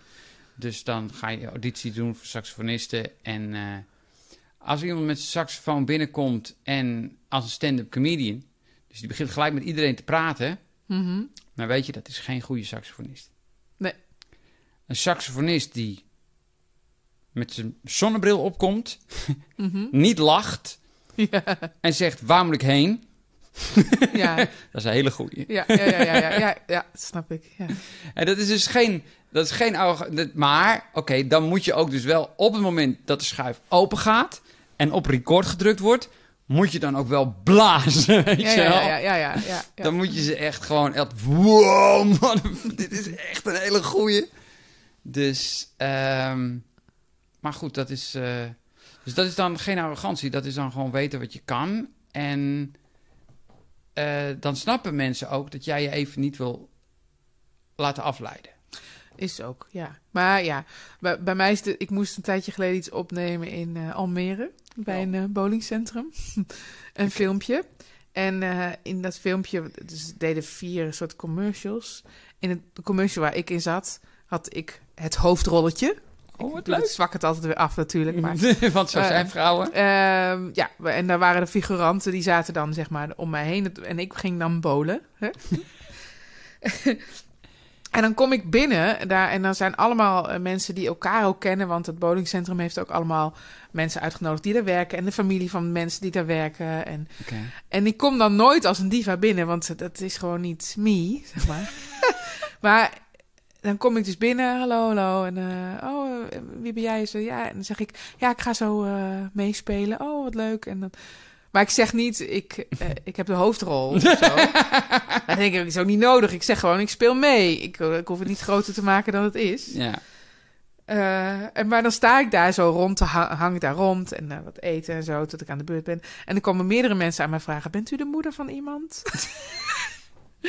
En dan denk ik, ja, ik moet misschien toch wel iets aan mijn uitstraling doen. Dat ik iets meer uitstraal, dat ik echt wel iemand ben of zo. Maar aan de andere kant, ja, ik vind het ook wel weer een leuke verrassing. Als ik een beetje de underdog ben. Ik loop er een beetje rond van, ik ben wel de moeder van iemand. Maar niet van iemand die hier is. Maar, en dan ging ik spelen. En toen moest ik compleet uit mijn dak gaan toen ik een strike gooide. Ja. En dan zie je die mensen allemaal zo. Oh. En dan zeiden ze, oh mevrouw, want zo allemaal jonge mensen. Oh mevrouw, wat bent u goed?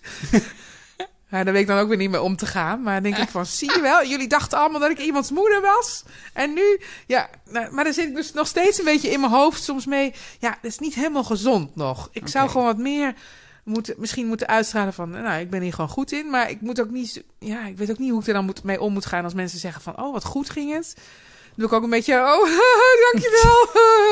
Nou ja. Dus dan zit ik op de terugweg in de auto ook weer van, heb ik me nou weer belachelijk gedragen of niet? Nee. Weet je, je bent ik ben gewoon een vrouw. Je bent gewoon een leuk mens, gewoon. Ja. Een heel gewoon leuk mens. Ja, nee, maar ergens ben ik dus heel druk bezig met... Ik moet wel gewoon aardig gevonden worden door iedereen. Iedereen moet mij leuk vinden. Waarom Ik ben is dat? toegankelijk. Waarom? Ik weet het niet. Why the fuck? Waarom wil je zo goed zijn? Ja. Je wilt toch gewoon... Het gaat erom... Kijk, als je naar zo'n set gaat... dan kom je maar voor één ding. Dat is op het moment dat de camera draait... iets neer te zetten wat niemand anders neer kan zetten. Ja, ook. Maar ik wil daaromheen ook gewoon een leuke tijd hebben. Dus dat ik denk van, dit is mijn werk. En als ik op mijn werk ben, heb ik het leuk. Want er zijn leuke mensen. Nee, natuurlijk. Maar het gaat erom wat je doet. Tuurlijk. Okay. Ja, nee, tuurlijk. Dus dat moet goed zijn. Dus dat is het allerbelangrijkste. Dus daar ligt de focus. Ja. Focus, belangrijk Focus, woord. heel belangrijk, ja. Frame en focus. En wat ik kom binnen. Ja. En ik vind het ook heerlijk om ergens te komen waar mensen me geboekt hebben. Of weet je wel, dat ze weten dat ik kom. En dan trek ik een pak aan. Naadkousen. Hakken. En bontjas. En je komt binnen. En dan horen ze ineens een enorme dreun van die zwaaideur. En dan zeg ik, hallo! En dat helpt. Want het is niet dat ik dat ben of zo. Het is ook een act. Maar het helpt wel. Want dan hoeven de mensen zich niet meer af te vragen wie ik ben. Of wat ik kom doen. Of dat jij je op je gemak voelt of niet. Ja, ik voel me prima op mijn gemak, weet je wel. Want dat is toch mijn functie, vind ik. Ja. Om andere mensen op hun gemak te stellen. Maar het is niet omdat ik... het is niet uit onzekerheid. Het is puur praktisch. Ja, het lijkt me ook wel praktisch. Ik trek dat pak aan uit praktische overwegingen. Omdat communicatie is niet alleen hoi. Niet alleen praten, is ook het is alles. Het is het hele pakketje. Ja. Kijk, daarom had ik vandaag ook misschien iets anders aan moeten doen. Nee, ik denk dat je... Dit is wel gewoon Dit is lekker in beweeg. Maar... Ik vind dat het heel duidelijk communiceert. Oh ja? Ja. Wat communiceert het dan? Iets heel relaxed. Oh. Vind ik. Dat is dat is een beetje het probleem wat ik met deze outfit heb. Dat mensen toch altijd denken van... Die zal wel fucking relaxed zijn. Opgefokt type. Oh ja, die zal wel... Pak je alleen al. Oh man, dat is zo'n walgelijk perfect wijf, weet je wel. Ja. Zo'n beroepsneuroot. Ja. Wat ik dus totaal niet ben. Maar jullie kunnen ook niet zien hoe de rest van de kamer er hier uitziet. Heel strak. Absoluut niet. Flauw. Maar ik zelf heb op het moment wel behoefte aan een plaspauze. Heel goed, doen we dat. Jij ook? Of? Ja. Oké, dan doen we dat nu. Ja, maar dan moet je de hele tijd met die camera. En ik zei, ja, maar ik heb geen zin om... Deze was het, ja. En er zat al zoetje in, toch? Ja, er zat al zoetje in. Ja, en ik zei, ja, maar dan moet ik de hele tijd. En met die camera, ik zei, mijn man wil niet wil niet gefilmd worden. En mijn kinderen hebben een beleid dat we de kinderen niet ook online zetten. Dat willen we niet. Nee. Dus praat gewoon verder, hè? Ja. Ik dacht eigenlijk dat je zeg maar zo binnen zou komen met je camera van... Hallo, ik ben hierbij! Had gekund. Had gekund, ja. Nee, maar... we hebben het dus even over een vlog, hè? We hebben het over dat ik eigenlijk misschien zou moeten gaan vloggen. Ja. Nou ja, van wie? Maar... Van wie? Ik heb er ook over nagedacht. En ik denk altijd heel vaak van... Ben ik blij dat ik nu gewoon vrij ben. En niet hoef te vloggen. Ja. Je moet wel enorm... Hoe heet zoiets zijn? Narcistisch zijn, volgens mij. Of om een vlogger te kunnen zijn. Ik heb het 1 keer gedaan, live gestreamd vanaf de Zwarte Cross. Oh ja. Want dat was tevens de coming out day of nog iets. Het was iets op homogebied. En toen heb ik daar op het terrein van de Zwarte Cross heb ik met een regenboogvlag staan zwaaien. Het was nog in de tijd dat ik nog een activist was. Ik dacht dat dat zin had. Maar je voelt je opgelaten. Maar ik weet niet of je er een narcist voor moet zijn. Daar zit ik dus ook over na te denken. Want toen dacht ik, weet je, ik vind buiten ongemakkelijk. Met dat je zo met zo'n camera op je hoofd. Ik vind het ongemakkelijk. ik wil andere mensen er niet mee belasten of zo. Met dat ik zo ook. nodig moet vloggen. Ja. Dus dan had ik een proefvlog gemaakt van een week. Om aan Bas te laten zien. En dan heb ik dus eigenlijk alleen maar in mijn eigen huis gewoon mezelf gefilmd en gezegd wat ik die dag ging doen. En gewoon van de kinderen gingen vandaag allebei bij iemand spelen. Yes. Dus ik was lekker alleen. Ja. Gewoon, en wat ik ging koken. En ik ging gewoon laten zien hoe je een banaan moest snijden in een bakje en zo. En ik had eigenlijk ook wel lol in. Ik dacht, ik maak van alles gewoon iets nu. Ja. En ik zei, ik kan van alles gaan doen. Ik ga even oefenen met de piano spelen. Nou, dat een beetje laten zien. En dan s'avonds nog van, hoe was het nou vandaag? Dus eigenlijk op 1 dag misschien 2 of 3 korte momentjes. En soms als ik er even lekker in zat, dan ging ik even door. En dat allemaal achter elkaar. En dat was eigenlijk best wel leuk. Ja. Maar het ding is, als je dat gaat doen, dan moet je het ook wel even echt volhouden. Ja. Dus dan moet ik tegen mezelf zeggen van, oké, een nieuw onderdeel van mijn werk is dat ik 3 keer per dag die camera even pak en minstens 3 minuten daar even in ga praten. Mm-hmm. Maar dat is best haalbaar als ik dat zou doen. 3 keer 3 minuten per dag dat filmen en dat 7 dagen lang. Dan heb je toch 9 keer 7 minuten, 63 minuten film. Nou ja, dan moet je dat editen tot 10 minuten terugbrengen of zo. Ja. Dat kan prima, want zo interessant is het vast niet allemaal. Maar het, denk ik, is het dan narcistisch. Aan de andere kant, als iemand, zeg maar een vrouw van mijn leeftijd, die doet wat ik doe met kinderen en dit de baan heeft die ik heb, zou gaan vloggen, dat zou ik best wel interessant vinden. Ik zou wel benieuwd zijn wat hij allemaal doet. Dus ik denk, als ik dan weer de ogen van anderen kijk, denk ik, nou, misschien. Nee, en het helpt me misschien om bekender te worden, waardoor ik maar andere dingen beter onder de aandacht kan brengen. Dat is niet wat ik bedoelde met narcistisch. Ik bedoelde met narcistisch is dat jij op het moment dat jij op een festivalveld staat, je camera pakt, op jezelf richt. Ja. Dan verklaar jij jezelf op dat moment tot het middelpunt van het universum. Ja. En samen met al die andere mensen die dat op hetzelfde moment doen. En ik vond dat niet zo prettig. Nee. Bovendien weet ik niet of ik zo systematisch zou kunnen werken. Weet je wel, of ik daar de volharding überhaupt voor heb. Want ik ben te veel afgeleid door allerlei dingen. Ja. Mijn aanpak is batch processing. Dus ik doe dit gewoon 1 keer of 2 keer in de week. Nou, dat is gewoon zitten praten en je hebt 3 uur content. 3 uur, weet je wel. Wauw. Met het in de treuren nog clips uit halen. Ja, en je kunt er inderdaad in snijden wat je wil. Ik bedoel, ik adviseer ook als je tijd hebt om zeg maar de leuke dingen eruit te halen die je eruit wil halen. Als je er 5 hebt, stuur je ze mij weer op en dan zet ik ze in een speellijst. Zodat er elke dag eentje, weet je wel, dan plan ik hem gewoon in. Dat elke dag een week lang Jennifer... Heerlijk. Jennifer online komt. Ja, lekker. Lekker narcistisch. Ja. Maar nee, ik ben bezig met een show genaamd... een soort communicatiecursus. Getiteld 5 dingen. En daarvoor schrijf ik gewoon de afleveringen. En die neem ik gewoon achter elkaar op. Ja. En dat is een weekshow. Dat komt elke week komt dat online. Maar ik ga er gewoon 52 maken.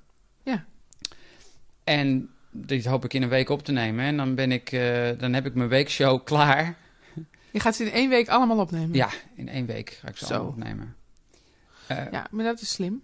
En dus dan heb ik in ieder geval een soort vlogachtige show. Een weekly show heb ik af.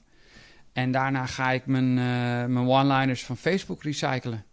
En dat wordt een daily show. Ja. Een soort scheurkalender, zullen we zeggen, maar dan op YouTube. Ja. En dat gaat allemaal op het kanaal. Dus dan heb je een dagelijkse hap. Je hebt een wekelijkse hap. En dit is dan het weekendmaaltijd. Ja, maar dat is toch best wel systematisch? Dat is... Dan trap ik je toch op systematiek. Nou, ik moet wel... Ik moet het zo doen. Ik kan niet dagelijks vloggen. Dat is... Nee, maar je moet toch kijken wat werkt. En op YouTube is wat werkt. Als je het heel regelmatig op hetzelfde tijdstip doet. Online komt. Ja, zo werkt het. Ja. Dat is ook, het is een beetje ook met het andere werk, met acteren en zo. Denk ik. Je kan je wel verzetten tegen hoe het werkt. Maar soms werkt het gewoon zo. Toch?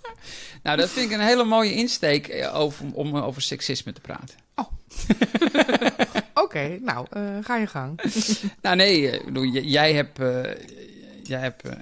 omdat jij tegenwoordig actievoerder bent, Ja. heb jij op Facebook een klein stukje statistiek geplaatst, waar jij heel erg treurig van werd. Mm. En ik snapte dat niet helemaal en daar heb ik toen op gereageerd. Ja. En toen zei van nou, misschien moeten we het hier maar verder niet over hebben. En toen dacht ik van nou, waarom eigenlijk niet? Ja. En daarom zit je hier.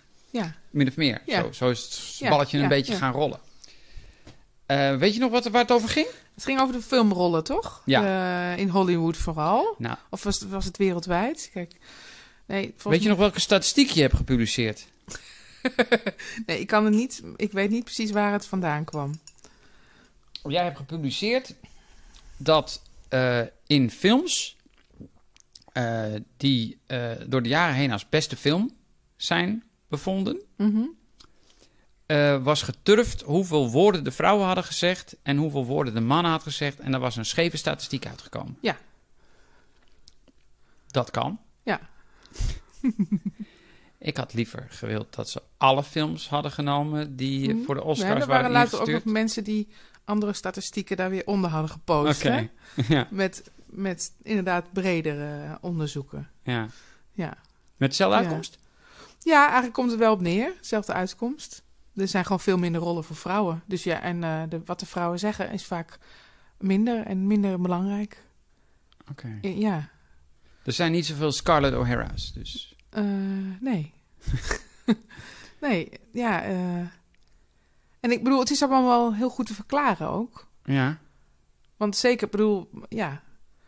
Er kwam ook iemand met, ik weet niet of jij dat was, van ja, maar er zijn ook heel veel historische films bij. En het gaat nou eenmaal over mannen uit die tijd. En dat waren gewoon toen die mannen. En dat snap ik natuurlijk ook wel. Maar toch, volgens mij heeft Roel Zevenburg iets geplaatst, een statistiek eronder. Nou, het ging in ieder geval over dat er zijn veel minder rollen voor vrouwen. Oké. En daar wordt ook in Hollywood over geklaagd. En ook, dat is niet het enige. Ik bedoel, er zijn ook veel minder rollen voor gekleurde mensen. En terwijl er zitten soms in één film dan één gekleurd iemand. Want Ja, de excuusneger, Ja. zegt Ja. altijd.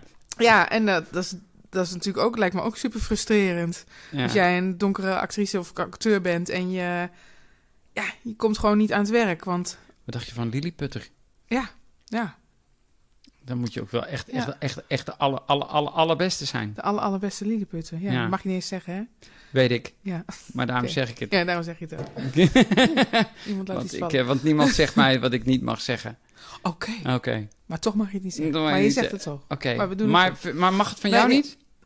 Ja, jawel. Oh. Maar ik ben er wel bewust van. Ik denk van, Ik weet dat het kleine Ja. mensen zijn, maar zelfs dat vind ik verschrikkelijk. Mensen Ja. vind ik het. Mensen. ja. Snap je? Ik heb het al eerder in de aflevering gezegd. Ik heb nooit geweten dat Sylvana Simons zwart was. Totdat ze het zei. Hm. Ik zag het als mens. Ja. Dus gewoon een mens. En ik kon me niet voorstellen dat ze gediscrimineerd werd. Want als je gediscrimineerd werd, dan krijg je niet de topjob bij TMF. Hm. Snap je? Ja. Ieder blank... Nee, ik heb dat ook wel, als het dan heel erg benoemd wordt, denk ik, oh ja. En aan de andere kant, kan het me wel heel goed voorstellen dat het verschrikkelijk is als je, want je er waarschijnlijk wel de hele tijd mee geconfronteerd wordt. Ja, Dat jij dan anders bent of zo. dat klopt. En ergens, Daar weet ik alles van. ja, dat zal wel. En ik veel minder. Ja, daar weet je niks van. Nee, daar weet ik niks van. Nee hoor, Daar weet ik niks van. we hebben het allemaal. Ja, maar ik denk dat heel veel dingen gewoon zitten zo in je systeem ingeprogrammeerd. En dat is dus niet eens kwade wil. Nee, natuurlijk niet. Maar ik kom uit een dorp waar er één neger, wat ik dus ook niet mag zeggen, maar ik zeg het toch, liep daar. En er was een bezienswaardigheid. Als hij langskwam, dan gingen we wijzen. Oh, daar heb je hem. Oh, Ja. ja. En, maar ik ben wel heel erg opgegroeid met iedereen is gelijk. Ja, maar je discrimineerde hem niet. Je wees naar hem. Ja, Want hij was bijzonder. maar toch zit er iets in mijn hoofd. Ik weet nog, ik zat een keer in de metro in Amsterdam.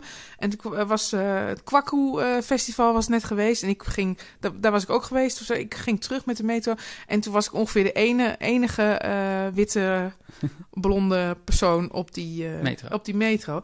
En dat ik het dat heel... ik vond het niet eng of zo, maar ik was me er wel super bewust van.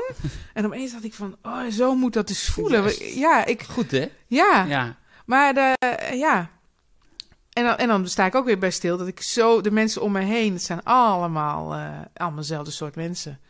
En dus ik ken bijna niemand die met een kleurtje... denk ik, sommige... Ja, dan denk ik moet meer actief vrienden gaan werven... onder allerlei bevolkingsgroepen. Want anders ben ik geen leuk iemand.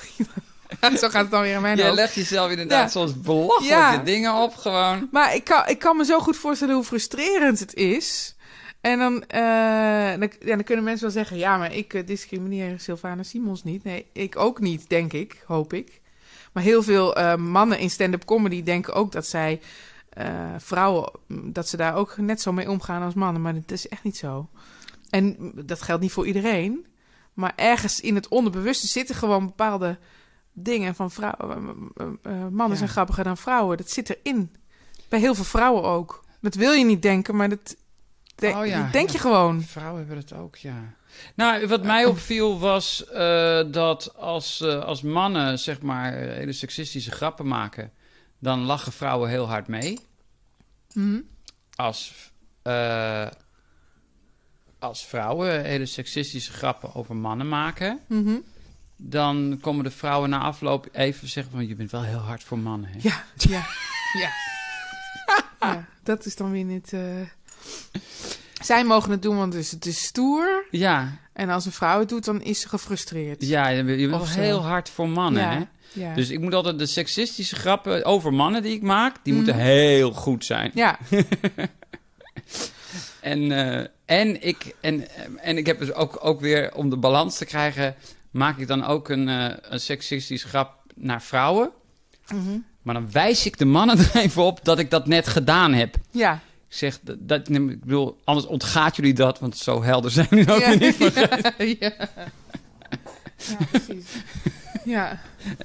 En dan moet je er mee spelen. Maar je hebt gewoon, op het moment dat je een vak wilt uitoefenen... dat het droomvak is van iedereen. Mm-hmm. We willen allemaal ster zijn in de trailer met de roze M&M's. Dan wordt het moeilijk. Want dan, zeker in entertainment... waar het ook nog eens winner takes all is. Mm-hmm. Weet je wel, er is maar één Toon Hermans. Nou, ik dacht het niet. Mm-hmm. Ik denk dat er heel veel zijn geweest. Alleen, er is er eentje boven komen drijven. En achteraf gaan wij onszelf wijsmaken... dat de meest geniale komiek aller tijden was. Ja. Kun je nagaan wat voor ongelooflijk talent we hebben verloren laten gaan. Ja. Maar er kan er maar één winnen. Oké, vind ik best. Maar dat betekent in ieder geval... Maar er is zoveel ruimte nog gewoon om een leuk leven te hebben. Weet je wel? Ja, jawel, maar dat betekent niet dat je dan maar gewoon alles moet accepteren of zo. Van zo werkt het nou eenmaal. Maar het is niet een verklaring waarom het niet lukt. Weet je wel, het is niet van, als er nou geen seksisme was... dan had ik wel makkelijk een carrière als actrice. Het zou misschien wel makkelijker zijn geworden. Zeker in de stand-up comedy. Ja. Want, maar het helpt gewoon niet om het als excuus te gebruiken. Want er zijn nog een heleboel dingen die ik ook had kunnen doen. Mm-hmm. Om ook boven te komen drijven, snap je? Dus het is niet dat het enige wat me tegenhield was seksisme. Nee, dat is niet zo. Want seksisme kan je namelijk ook helpen. Weet ik niet. Denk je? Ja, tuurlijk. Hoe dan? Door je vrouwelijkheid gebruiken of zo? Bijvoorbeeld als Jan Jaap een hele leuke vrouw vindt. Ja, dat weet ik niet. Een voorbeeld. Ja, maar ik ben niet zo iemand die gaat denken van... daar ga ik gebruik van maken. Nee, natuurlijk niet. Maar je bent het wel. Dus je maakt er al gebruik van voordat je het hebt gedaan. Ja. We hebben het hier blijkbaar ben ik daar dus niet goed in. Oké, maar het gaat er namelijk niet om dat dit bewust gebeurt. Mannen maken niet bewust gebruik van hun mannelijkheid. En zo gebruiken vrouwen niet bewust hun vrouwelijkheid. Het gebeurt gewoon. Dit is het verhaal van die ongelooflijk knappe vrouw die zegt, ik kom eigenlijk nooit vervelende mannen tegen. Ze zijn allemaal heel aardig tegen me. Ja. En dat was de lift. Dat in Liar Liar, dat die vrouw met die enorme borsten tegenkomt in de lift. En dat ze zegt van, it's my first day at work and everybody's been really nice to me. And that's because you got such real big tits. Ja. Dus nee, je doet het niet bewust. Maar weet je wel, daar gaat het toch niet om. Het ging om niet omdat je het bewust doet. Ik denk dat mannen die stand-up comedian willen zijn, ook allerlei van dit soort problemen tegenkomen. Alleen, ja, ze hebben geen seksisme kapstok aan op te hangen. Maar je komt nogal in de strontstorm als je stand-up comedian wil zijn. Ja, je ziet veel frustraties ook op Facebook langskomen van waarom het niet lukt. Daarom zeg ik ook, het is niet het enige wat er waardoor het niet lukt of zo. Dus ik denk, dan heeft het niet zoveel zin om me daarop te focussen. Dus ik heb ook heel lang gedacht, weet je, ik focus gewoon op goed worden en op andere dingen. En dan komt het vanzelf wel. Maar ik ben dus nu wel een beetje de activist in mij wakker is geworden, denk ik. Ja, maar ik mag het wel nog benoemen. En ik wil nog wel graag dat het beter wordt. Okay. En ondertussen richt ik mij ook op andere zaken. Ja. Maar het is, met die hele MeToo-affaire vind ik wel een hele goede ontwikkeling dat ik voor het eerst, in ieder geval in mijn vriendengroep op Facebook en om mij heen live, voor het eerst echt mannen heb gehoord die zeiden, goh, ik wist niet dat het zo erg aan de hand was. En dat vond ik, dat vind ik echt heel ontroerend, zeg maar. Want voor het eerst dacht ik van, zie je, en dit is stap 1, dat je bewust van wordt, niet alleen voor mannen, maar dat iedereen zich bewust van wordt dat het dus wel heel erg speelt. Maar niet ook bij al die mannen. Bedoel je, Die mannen wisten niet dat dat speelde. Nee, maar dat zij... Dus er zijn mannen bij wie dat totaal niet speelt. Nee, maar ook mannen die achteraf zeiden van, dan heb ik achteraf gezien misschien toch ook wel Gemetoed, ja. En ook mannen die zeiden, goh, ik wist niet dat het zoveel voorkwam. En die zich toen pas konden voorstellen hoe vervelend dat is voor vrouwen om constant maar op dat uiterlijk beoordeeld te worden en constant maar als een soort seksueel veel ding rond te lopen. Maar dat heb jij fantastisch, onderdoor gedoken onder die slagboom. Welke slagboom bedoel je? Het slagboom van het uiterlijk. Jij hebt gezegd, fok uiterlijk, ik ben grappig. Ja, maar dat betekent niet dat als ik op straat loop 's nachts dat ik niet... dat zien ze dan niet. Zeg maar. Dus Oké, dan zien ze gewoon een vrouw en dan word je verkracht, zullen we zeggen. Nou ja, het is nog steeds dat mensen anders naar je kijken. En ik ben niet verkracht, maar ik heb wel ervaringen gehad die vervelend waren op dat gebied. Ja, ik ook. Nou, vervelend, ik vond het grappig. Nee, ik toen niet. Ik vond het niet grappig. En ik heb geen trauma aan overgehouden, maar ik wilde gewoon toen ik die ervaring deelde op Facebook, duidelijk maken van, dit gebeurt dus de hele dag door, de hele tijd. Ja. Niet op een positieve manier. Ik bedoel, ik vind er niks mis mee om als iemand een leuk uiterlijk heeft, dan mag je iemand complimenteren of zo, maar het moet niet vervelend worden. Nou ja, ik bedoel, kijk, ik ben sinds ik zeg maar gehakt over straat ga, zullen we zeggen, ben ik me natuurlijk hyperbewust daarvan, omdat ik zeg maar weet hoe mannen zijn als er geen vrouwen bij zijn. Want ik ben undercover geweest in het andere kamp. Yes. Dus ik maak me geen enkele illusie over die mannen. Als ze me denken dat ze me kunnen grijpen, grijpen ze me.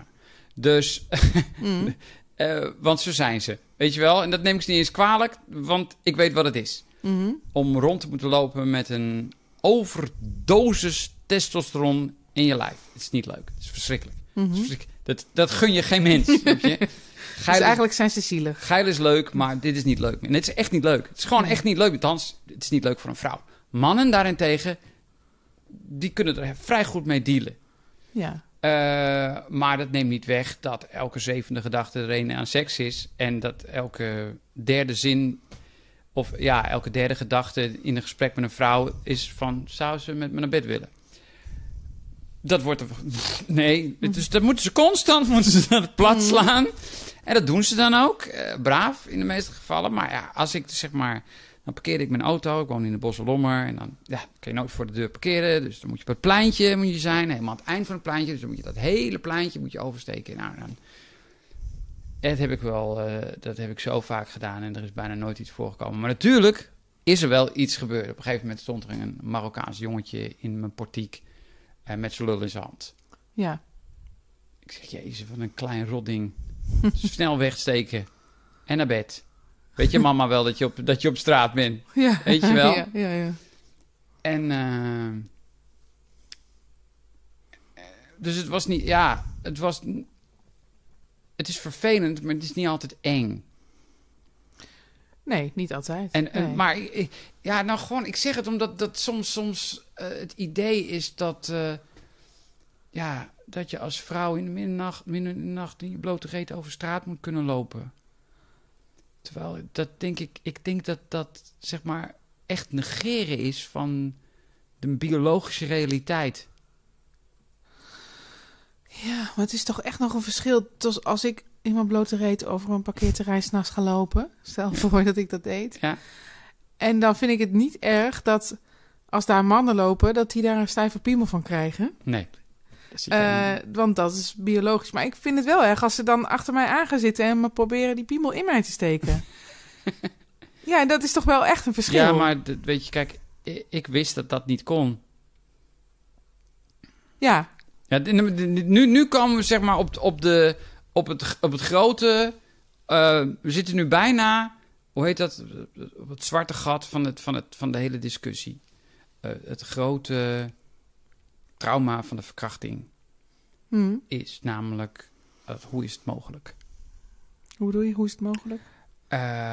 Omdat je piemel niet kunt steken in een vrouw die niet opgewonden is. En verkrachters gaan over het algemeen niet met een pot glijmiddel over straat.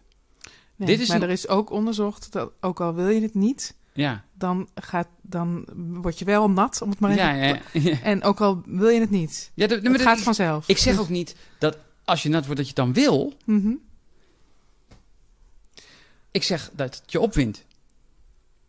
Ja, misschien in je lijf, maar niet in je hoofd. Nee, niet in je hoofd. Dat zijn dus twee verschillende dingen in dit geval. Ja. En daardoor ontstaan... dit wat ik net gezegd heb, super gevaarlijk.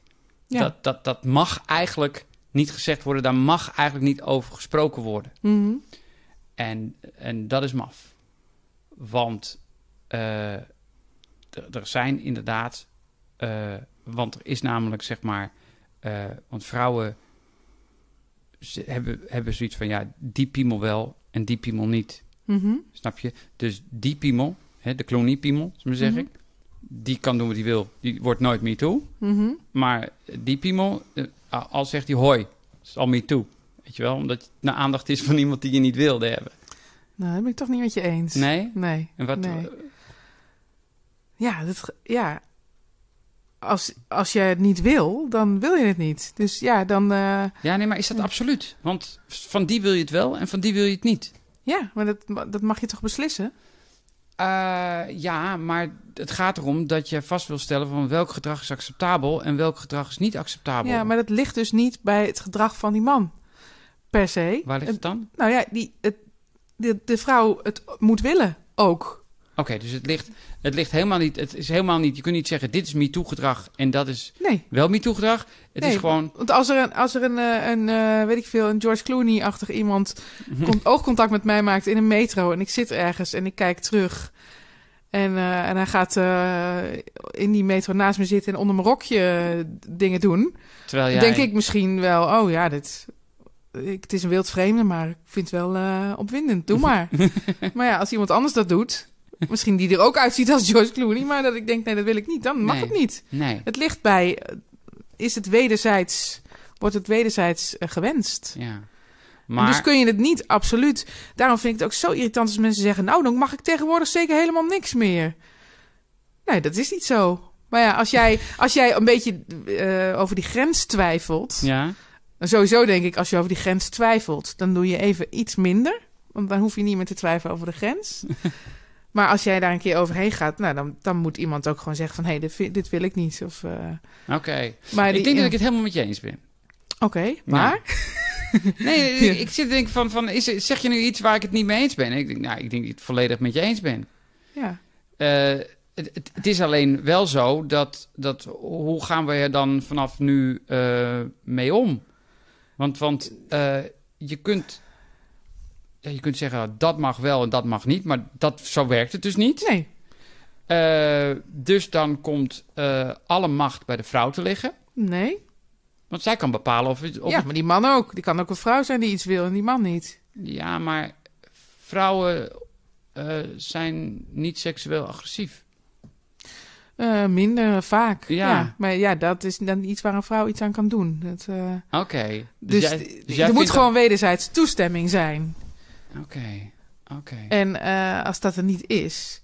Ja, en het is heel lastig, want bijvoorbeeld... het wordt soms vertroebeld door machtssituaties. Dus inderdaad, in het geval van die casting director of weet ik veel wat... Ja. Waarvan jij denkt als vrouw... laten we het even man-vrouw eventjes voor het... Ja, voor het gemak. Voor het gemak. Hè? Het zijn natuurlijk allemaal combinaties mogelijk. Het zijn allemaal homo's. Maar weet je wel... Maar, we doen maar even... dan... en als die iets van je wil... dan is het soms ook niet helemaal duidelijk... of jij dat als vrouw dan wil of niet. Misschien denk je wel... ik wil het wel, want dan krijg ik die rol. Of je hebt sowieso al... dat diegene, doordat hij macht heeft... wat erotischer... op je overkomt. Oké, ja. En dus dan is hij dan misschien later denkt van... dat was eigenlijk toch niet zo iets wat ik eigenlijk wilde. Maar ja, ik heb het maar laten gebeuren, want... Maar hier gaat het dus heel belangrijk. Dat vrouwen, jonge vrouwen, oude vrouwen... wat maakt niet uit, vrouwen... dat die weten wat ze willen. Want dat is dus heel belangrijk in dit. Ja, en dat het wordt essentieel eigenlijk. Ja, en nou ja, weten wat je niet wil. Maar, en dus ook dat... mocht je iets gedaan hebben of mocht je een situatie hebben waarin iets gebeurt wat je niet wil, dat je dat niet jarenlang laat doorsudderen tot je uiteindelijk dan na 20 jaar zegt van ja, dit was eigenlijk heel onwenselijk. Dit wilde ik niet. En soms snap ik het ook, want in zo'n geval van een theaterdocent of een casting director, dan ben je gewoon ook, dan overkomt het je meer. En dan ben je misschien ook wel juist seksueel aan het, hoe noem je dat? Opbloeien en zo. Ja. En die wordt je gezien en je speelt er dan misschien ook wel mee. Gewoon die docent vindt mij aantrekkelijk. Ja, tot je later misschien denkt van... ja, dat was eigenlijk toch niet fijn. En ja, maar dus dat is toch achteraf geïnterpreteerd? Ja, is ook zo. Maar even een voorbeeld. Als jij zeg maar gevleid bent door de aandacht van een theaterdocent... en je gaat met hem naar bed... Ja. en je trekt bij hem in... en je woont een paar jaar bij zo'n iemand... Ja. Dan kan je toch niet achteraf zeggen van... nou, dat was toch... Nee. Dan ben je Tuurlijk toch... niet. Nee, maar dat is gewoon wederzijds goed gevonden. Ja, oké, maar dit is een maar dus... ik praat hier over een echte MeToo-case... die zeg maar een MeToo-case, wat ik begreep... Ja, kijk, ik weet natuurlijk niet de ins en outs van die MeToo-cases. We noemen geen namen. Maar bijvoorbeeld op een theaterschool... dat er wel dan door een docent opeens buitenschool werd afgesproken... en een tong in een mond werd gestoken... en dat diegene dat dus wel heeft laten gebeuren. Ja. Dus, en daar later ook wel mee gespeeld wordt van... ja, ik kan jou helpen om verder te komen. En als diegene... ja, dat diegene het gevoel had van... nou, als ik diegene afwijs, die docent... dan kan ik het wel vergeten met mijn carrière. Ja. En dat is natuurlijk schemergebied. Want... eigenlijk moet zo'n dame meteen zeggen van... luister, dit wil ik niet. Nee. En als je dit nog 1 keer probeert met die tong bij mij in de buurt te komen... ik ga meteen naar de schoolleiding. Ja. Maar omdat machtsding daar is... Ja, maar ik denk dat vrouwen die zeggen... ho, stop, dit wil ik niet... dat de vrouwen zijn die er komen. Misschien uiteindelijk wel. Maar tenminste, als iedereen het consequent zou doen... dan is er ook niks meer te manipuleren natuurlijk. Nee, maar het idee dat je zeg maar... zo ver bent dat je zo hard geknokt hebt... dat je het kantoor van Harvey Weinstein binnen mag lopen, zullen we maar zeggen. Ja, dan heb je als... Dan heb je al zoveel lullen in je bek gehad. Weet je wel. Dan is de laatste gouden lul is gewoon eigenlijk meer zo van... dat is het laatste level wat je dan nog door moet. Tot eindbaas. Ja. Dat is het laatste level. Maar ja, als je dat niet wil doen... dan ben je de vrijheid om het kantoor uit te lopen. Ja, maar dan krijg je misschien niet die rol. Nee, maar dat is wel... Ja. Je bent vrij. Ja. Niemand heeft jou met een halsband aan Maar goed, het is natuurlijk, zijn natuurlijk ook wel mensen geweest die het gerapporteerd hebben. En daar is dan weer niks mee gedaan. Het is allemaal stilgehouden. Dus daar hangt allemaal iets overheen. Het is allemaal heel vaag grijs gebied. Want iemand die het eigenlijk niet wil, maar toch doet. Of die nee zegt en dan die film niet krijgt. En er wordt niks van het gedrag wordt niks gezegd. En dan komt het naar buiten als er opeens heel veel zijn die het met z'n allen zeggen. Nou, ik zie het als een dubbele moraal. Kijk, mannen die mogen rondneuken en dan zijn ze stoer. En vrouwen mogen dat niet, want dan zijn ze slet. Mm-hmm. Maar vrouwen mogen hun seksualiteit gebruiken om naar boven te komen. Mm-hmm. Maar op het moment dat het niet meer werkt, mogen ze ook wraak nemen. En dat vind ik... Ik zie het niet als wraak nemen, nee. Maar ik snap wel de dubbele moraal. Dat kan. Ja. Laat ik zeggen van... Ik heb alle piemels in Hollywood heb ik al gehad. Ik kom aan bij de laatste piemel. Bij Harvey Weinstein. Ik zuig op die piemel. Maar ik krijg de rol niet. Ja. Dus ik heb het gedaan, maar ik krijg de rol niet. Dan ben ik boos. En dan vond ik dat zuigen op die piemel ineens niet meer zo leuk. Want het gaat om wat ik wil. Weet je wel, wat ik leuk vind. Ja. Maar ik vind het wel leuk om aan zijn piemel te likken... en dan 3 miljoen te verdienen en in een film te komen. Ja. Dan en vrouwen doen dat. Dat is het. Nou, ik wil, maar dat is zeg maar... ik denk dat het... dat het dus het hele systeem, zeg maar, het biologische systeem... Ja? Dat we daar meer bewust van zouden moeten worden. En dat dus dat ook gestopt wordt van de vrouwenkant af. Oké. Want... Maar now you're fighting nature. Nee, ik denk dat het gewoon... het bestaat zoals het is. Misschien evolueren we wel naar dat het allemaal iets minder wordt. Ja.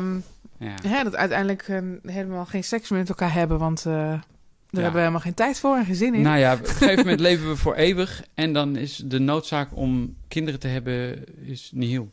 Ja, dus dan kan je gewoon seks hebben. Doe je dat even met een robot of gewoon wanneer, weet ik veel. Nee, ik denk dat je libido afneemt. Als je uitgeëvalueerd bent omdat je eeuwig leven hebt... dan heb je op een gegeven moment dan gaat je libido naar 0. Ja.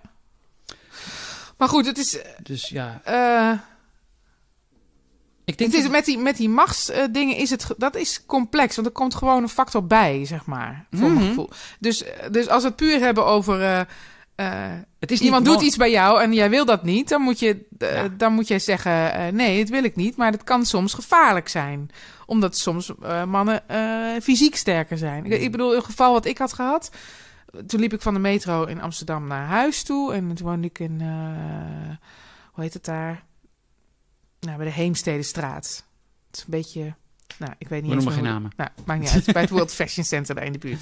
Okay. Daar woonde ik. En het was 's nachts en donker. En op een gegeven moment volgde een man mij op een fiets. En dat vond ik eng. Ja, tuurlijk. Het is ook eng. Ja, en ik was helemaal alleen daar. Dus ik ging sneller lopen... En uiteindelijk was ik bij mijn portiek en ben snel naar binnen gegaan en deur dicht. Toen dacht ik, ik ben veilig. En toen ging hij zich staan aftrekken voor het portiek. En toen was vooral mijn eerste reactie verbazing. En hij had een kinderzitje, weet ik nog, op zijn fiets. Dus ik dacht van, gadverdamme. En toen dacht ik, ik werd heel boos. En toen heb ik een huisgenoot geroepen. Je moet komen, we moeten een foto maken. Ik dacht gewoon, het is gewoon... dit kan niet. Dit wil dit niet. Ik vind het vies. Ja, bij mij stond voor mijn deur. Ik kon niet... Die stond zich zo voor de deur af te trekken met zijn kleine piemeltje. Los daarvan of je daardoor... Ik was niet per se heel bang toen hij zich af begon te trekken, zeg maar. Nee. Maar wel bang toen hij me volgde. Ja. Want dan... En er zit toch dus een soort...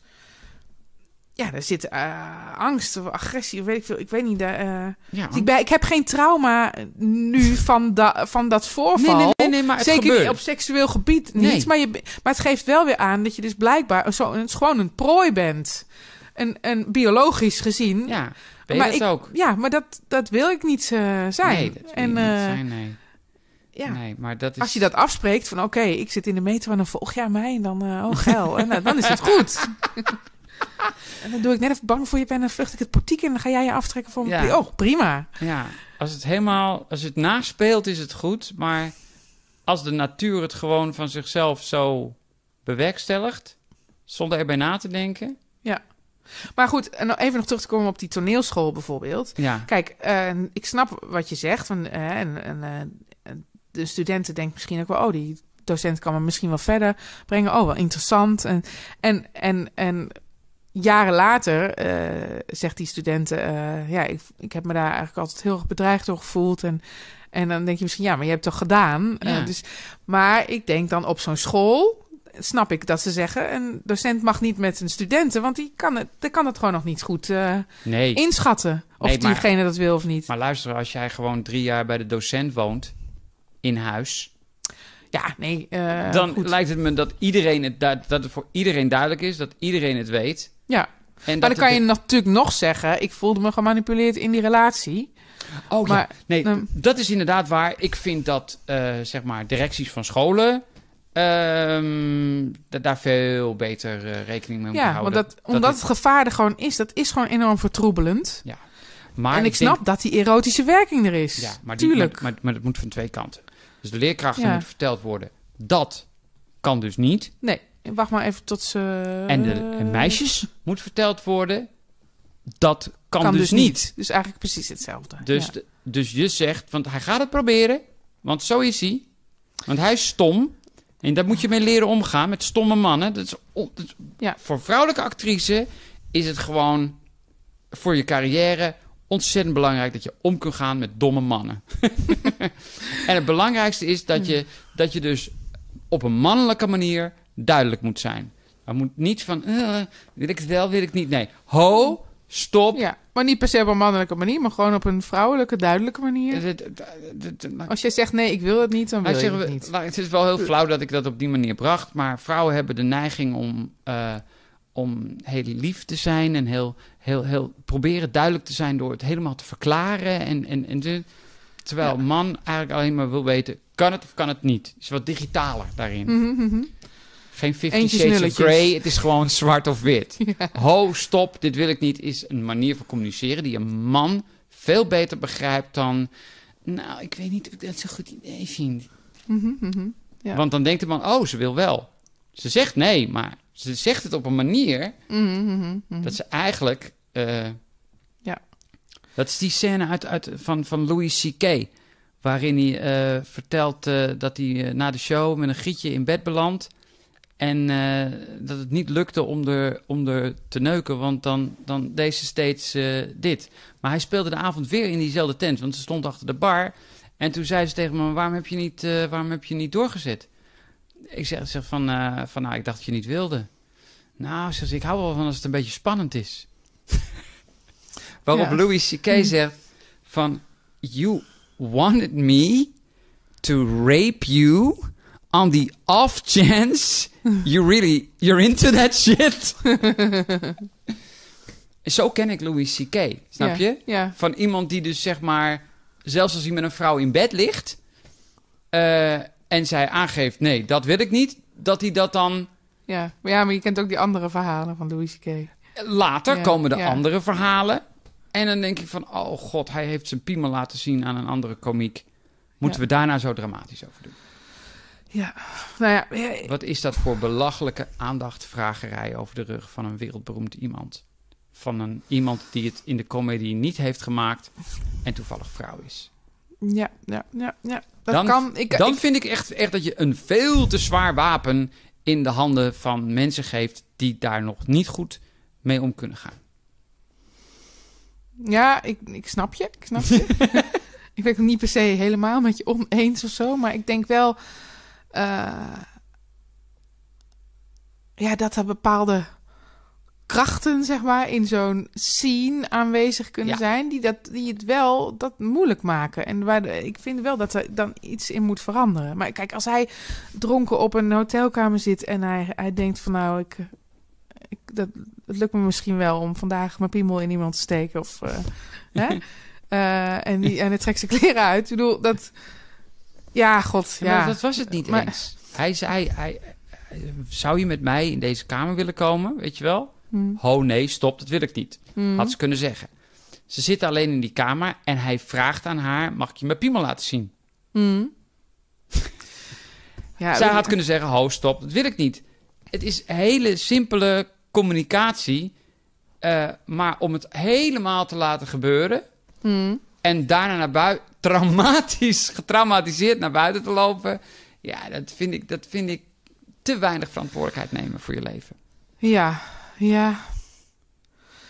Maar toch, er zitten ergens ook wel aspecten aan van dat machtsding. Van, dit is iemand die je misschien verder kan helpen. En niet per se door met hem naar bed te gaan. Maar gewoon omdat hij jou goed vindt.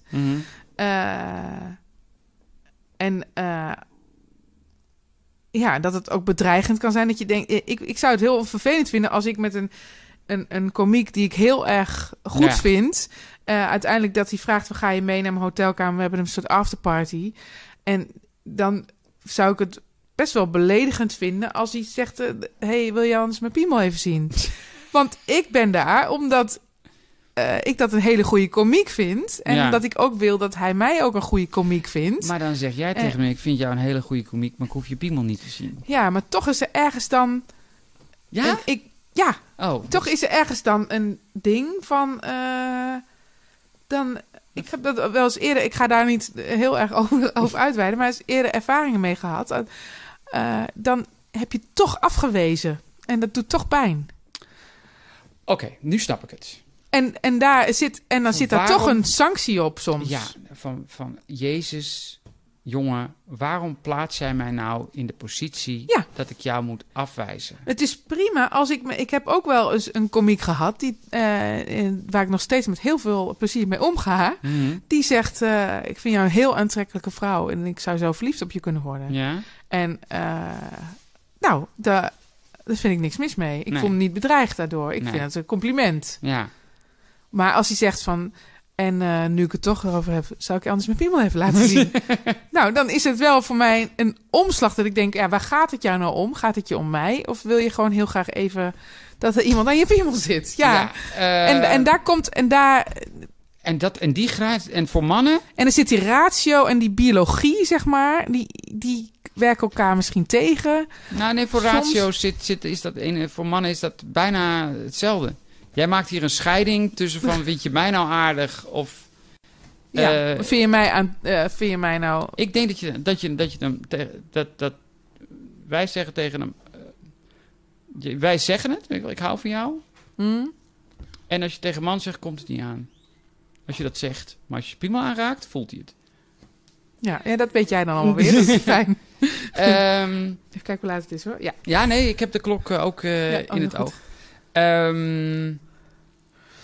Want we moeten inderdaad afronden. Het is een ontzettend... Maar het is wel belangrijk. Ik vind het ontzettend leuk. Want ik geloof dat ik het wel heel erg met je eens ben... als het om een machtsverschil... En we hebben nu zeker onnatuurlijk machtsverschil genomen... omdat die mensen allemaal iets van elkaar willen. Iets van elkaar. De een wil... Het is niet alleen dat de ander macht heeft... de ander wil ook iets hebben. Iets krijgen. Op het moment dat er puur alleen maar macht is... en er ook niets meer verkregen kan worden... bijvoorbeeld door de vrouw... ja, dan kom je in een meester-slaaf-verhouding... en die moet echt gekozen worden door de vrouw. En dat vind ik een prima. Daar heb ik ook helemaal geen probleem mee. Maar ik blijf erbij dat... op het moment dat je in een situatie terechtkomt... waar die je niet fijn vindt... dat je in een vrije wereld de keuze hebt om daaruit weg te lopen. En dat dat echt iemand je moet vertellen... zo erg is dat niet om die ene persoon af te wijzen. Er zijn meer mensen in deze wereld... met wie jij een goed bestaan kunt opbouwen. Ja. Er zijn meer Harvey Weinsteins in de wereld en niet allemaal willen ze dat je aan hun pik likt. Ja. Snap je? Ja. Mensen die bouwen zich helemaal uit de heim. Dit moet het worden en... Ja, dan en even nog, anders vergeet ik het. Ja, nee, sorry. Lul maar door. En ik denk voor mij, wat die MeToo-dingen allemaal heeft bewerkstelligd, is dat misschien nu ook meer vrouwen en mannen zich bewust van zijn van hoeveel dit voorkomt. En ook puur intimiderend gedrag, wat misschien, waar misschien niet fysiek iets gebeurd is, maar wel dat je het gevoel hebt van, dit voelt niet oké.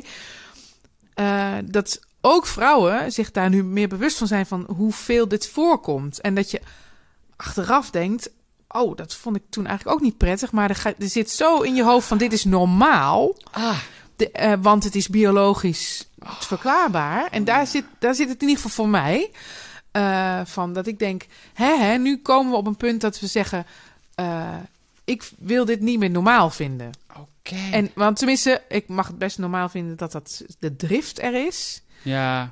Maar niet dat je daar dus als man ook iets mee mag doen, want zo zit je nou eenmaal in elkaar. Want dat is de natuur. Dus daar zit voor mij in de bewustwording, en dat is ook met dat seksisme, ook in die comedy-wereld. Ik denk heus niet dat heel veel mensen van tevoren denken van, oh, dus een vrouw, die zullen we het eens wat moeilijker maken. Ook niet bij Comedy Train. Nee. Want die vinden het juist vervelend dat het zo, dat er weinig vrouwen bij zitten. Ze willen er eigenlijk meer. Ja. Ik wil er heel graag nog steeds bij. Ik wil ook graag komen. Maar en het gaat dus allemaal niet zo heel bewust. Maar het is gewoon, omdat er zoveel mannen bij elkaar zitten, sterke mannen, alfa-achtige mannen, bij elkaar allemaal. Ja, je bent gewend hoe jij bent. En als die anderen dan ook allemaal zo zijn, en er komt iemand die is heel anders, en die huilt veel sneller dan jij. Ja, dan zie je die toch als zwak. En terwijl je zou moeten kijken naar wat... Die scène uit League of Their Own, dat een van die honkbassers begint te huilen en dat Tom Hanks, de coach, zegt, there is no crying in baseball.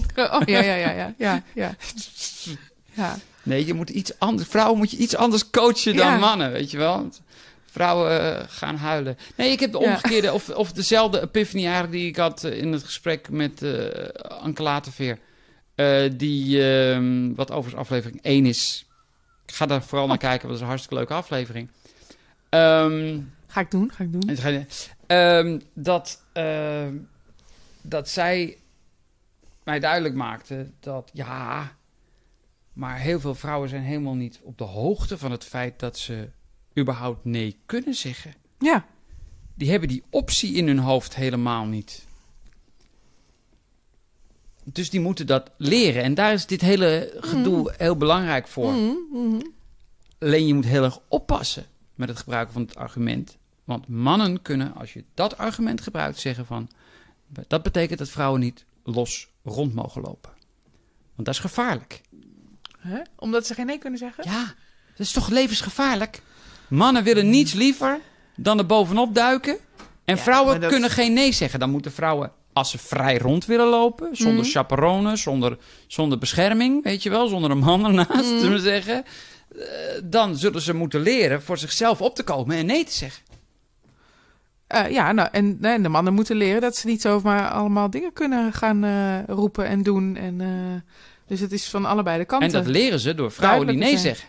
Ja, maar dus het is een beetje kip-ei verhaal, maar... maar dan moet... Ja. Tuurlijk is het kip-ei verhaal. Maar het is alleen dat ik het vaak zo eenzijdig vind dat de mannen maar opgedragen moet worden om dit probleem op te lossen. Terwijl dat een ontzettend eenzijdige manier is om naar het probleem te kijken. Nee, dat hebben vrouwen ook zeker... moeten daaraan meewerken. Wij moeten daar. Maar en ook alleen al een man erop aanspreken als jij een andere man en ook mannen bij mannen en ook andersom vrouwen bij vrouwen. Ja. Van als jij dat ik tegen jou zeg, als jij dat niet wil, moet je nee zeggen. En dat je ook tegen een man zegt, ik zag jou net dit doen bij die vrouw. Dat vond ik eigenlijk niet zo oké. Nee. Want en dat je er meer van bewust van wordt van dat. Dat is wel heel aanvallig natuurlijk. Maar wat misschien wat passiever is dat we als vrouwen meer naar speelfilms moeten gaan met vrouwen in de hoofdrol die heel veel praten. Is dat de conclusie? Nee, maar het is wel leuker als ze wat meer te zeggen hebben dan... schat, breng jij de kinderen naar school of ik? En dat de rol is. Ja. En dat die mannen allemaal die belangrijke functies hebben in de film. Maar dat komt natuurlijk... als het in het echte leven ook gewoon wat meer we moeten scenario's hebben. Dan, we moeten scenario's hebben. Maar dat kost allemaal tijd om dat in te halen. Maar ik denk, we kunnen best wel zorgen dat we het allemaal iets sneller inhalen. Hoe vond jij Wonder Woman? Wonder Woman heb ik niet gezien, volgens mij. Oh, man. Ja, ik ben niet zo op de hoogte van speelfilms zoals jij. Sorry. Nou ja, maar... Wonder Woman. Hallo, je bent een activist. Ja. Dus... Ik ga hem op mijn lijstje schrijven, ja? Mensen die activistisch zijn op het gebied van de zwartgekleurde mens... die zijn allemaal naar Black Panther geweest. Ja. En jij bent... Dit was dé vrouwenfilm. Ik heb niet zoveel tijd. Je hebt kinderen. Ja. Nee, maar je kunt hem toch wel downloaden of zo? Ja, je kan er ook naartoe, toch? Je kan het ook gewoon betalen op... dat kan... Als hij niet meer in een bioscoop is, kan je hem vaak wel online huren. Ja. Dat is wel echt duur. Ik schrijf hem op mijn lijstje. Ja, schrijf hem op je lijstje. Ja. Ik vind Wonder Woman zelf een heel lekker wijf. En dat mag. Ja. Want, maar ik moet zeggen dat ik... die vrouwen onder elkaar zo... Dan zijn het weer warriors. Weet je wel? Ja, krijg je dat weer. En dan zijn ze aan het trainen. En is er eentje weer... is weer sterker dan de andere en zo. En ik weet het niet. Ik weet helemaal niet hoe ik het... Ik zal verslag uitbrengen. Plaatsen. Ik zou ontzettend graag een voorbeeld hebben van wat nou een sterke vrouw is. Wat is nou een rol? Ja, ik vind Scarlett O'Hara. Dat was mijn heldin. Je weet over wie... Ja, maar dat is een beetje... Die heb ik niet zo meegekregen. Oké. Misschien moet ik... Ja, misschien... Kijk, ik praat niet met films, omdat ik dan denk van... Daar hebben we common ground. Julianne Moore vind ik een hele goede actrice. En hoe heet ze natuurlijk... ik ben zo slecht in namen zo. Nou, die hele bekende actrice. Die ene. Met zo'n neus. Die met die neus. Nou, wat erg. Ga je het even inmonteren, ja? Je bedoelt Pepper Potts uit Marvel Cinematic Universe? Nee, gewoon die hele... de allerbekendste actrice ooit. Nee. Oh, die huil, de Queen of Crying uit Kramer vs. Kramer. Meryl Streep. Ja, tuurlijk. Meryl Streep, ja. Dat vind ik wel een topwijf. Ja? Ja. Oh. Nou ja, mijn vader mijn vader had hem nog nooit eerder gezien. En die was samen met mijn moeder naar Kramer vs. Kramer geweest. Ja. En daarna stond ze op de cover van Time. En die zegt, hield dat ding op. Zegt, dit vind ik echt zo'n kutwijf. Door die film? Door de film, Kramer vs. Kramer. Mijn vader kon niet denken van die kon niet de actrice loszien van de act. Zullen we maar zeggen. Ik vind het een extreem goede actrice. Maar ik vind die andere ook heel goed. En, die andere? Ja, die andere. Uit van Fatal Attraction. Weet die ook alweer. Ik ben er dus heel slecht in. Nee. Je moet mij ook echt niet een quiz laten doen of zo. Nee. Ja, met kort haar? Had ze toen kort haar? Of niet? Lang haar? Oh, nee, ik weet het niet. Nee, ja, ik kan er ook niet op komen en dat vind ik verschrikkelijk. Dus dames en heren. Nou, dit houdt u nog te goed. Dus dat hou je niet te goed. Dat ga je gewoon zelf even googlen. En je zet het er even onder in de comments. Dan zijn we een community. Wat vind je daarvan? Oh ja, heel goed. Lijkt heel me goed. echt helemaal te gek. Ja. Ik hoop dat de audio er goed opgekomen is. Dat we geen oversturing hebben. Ik ga jullie nog even vragen. Als je zin hebt om mee te doen in een aflevering van dit, meld je dan aan. Als je denkt van, ik wil hier iets over zeggen, zet het dan onder in de comments. Als je wil abonneren, dan kan dat daar. Daar is een logootje. En daar moet je dan op klikken en dan kan je je abonneren. Bedankt voor het kijken en tot de volgende keer. Ja, en abonneer dan ook nog even op mijn kanaal. Ja, en natuurlijk op haar Jennifer kanaal. Evenhuis. Haar naam is Jennifer Evenhuis. En ik ga jou een hand geven. Oh. Super bedankt. Heel graag gedaan. Leuk. Ja. Doei. Doei.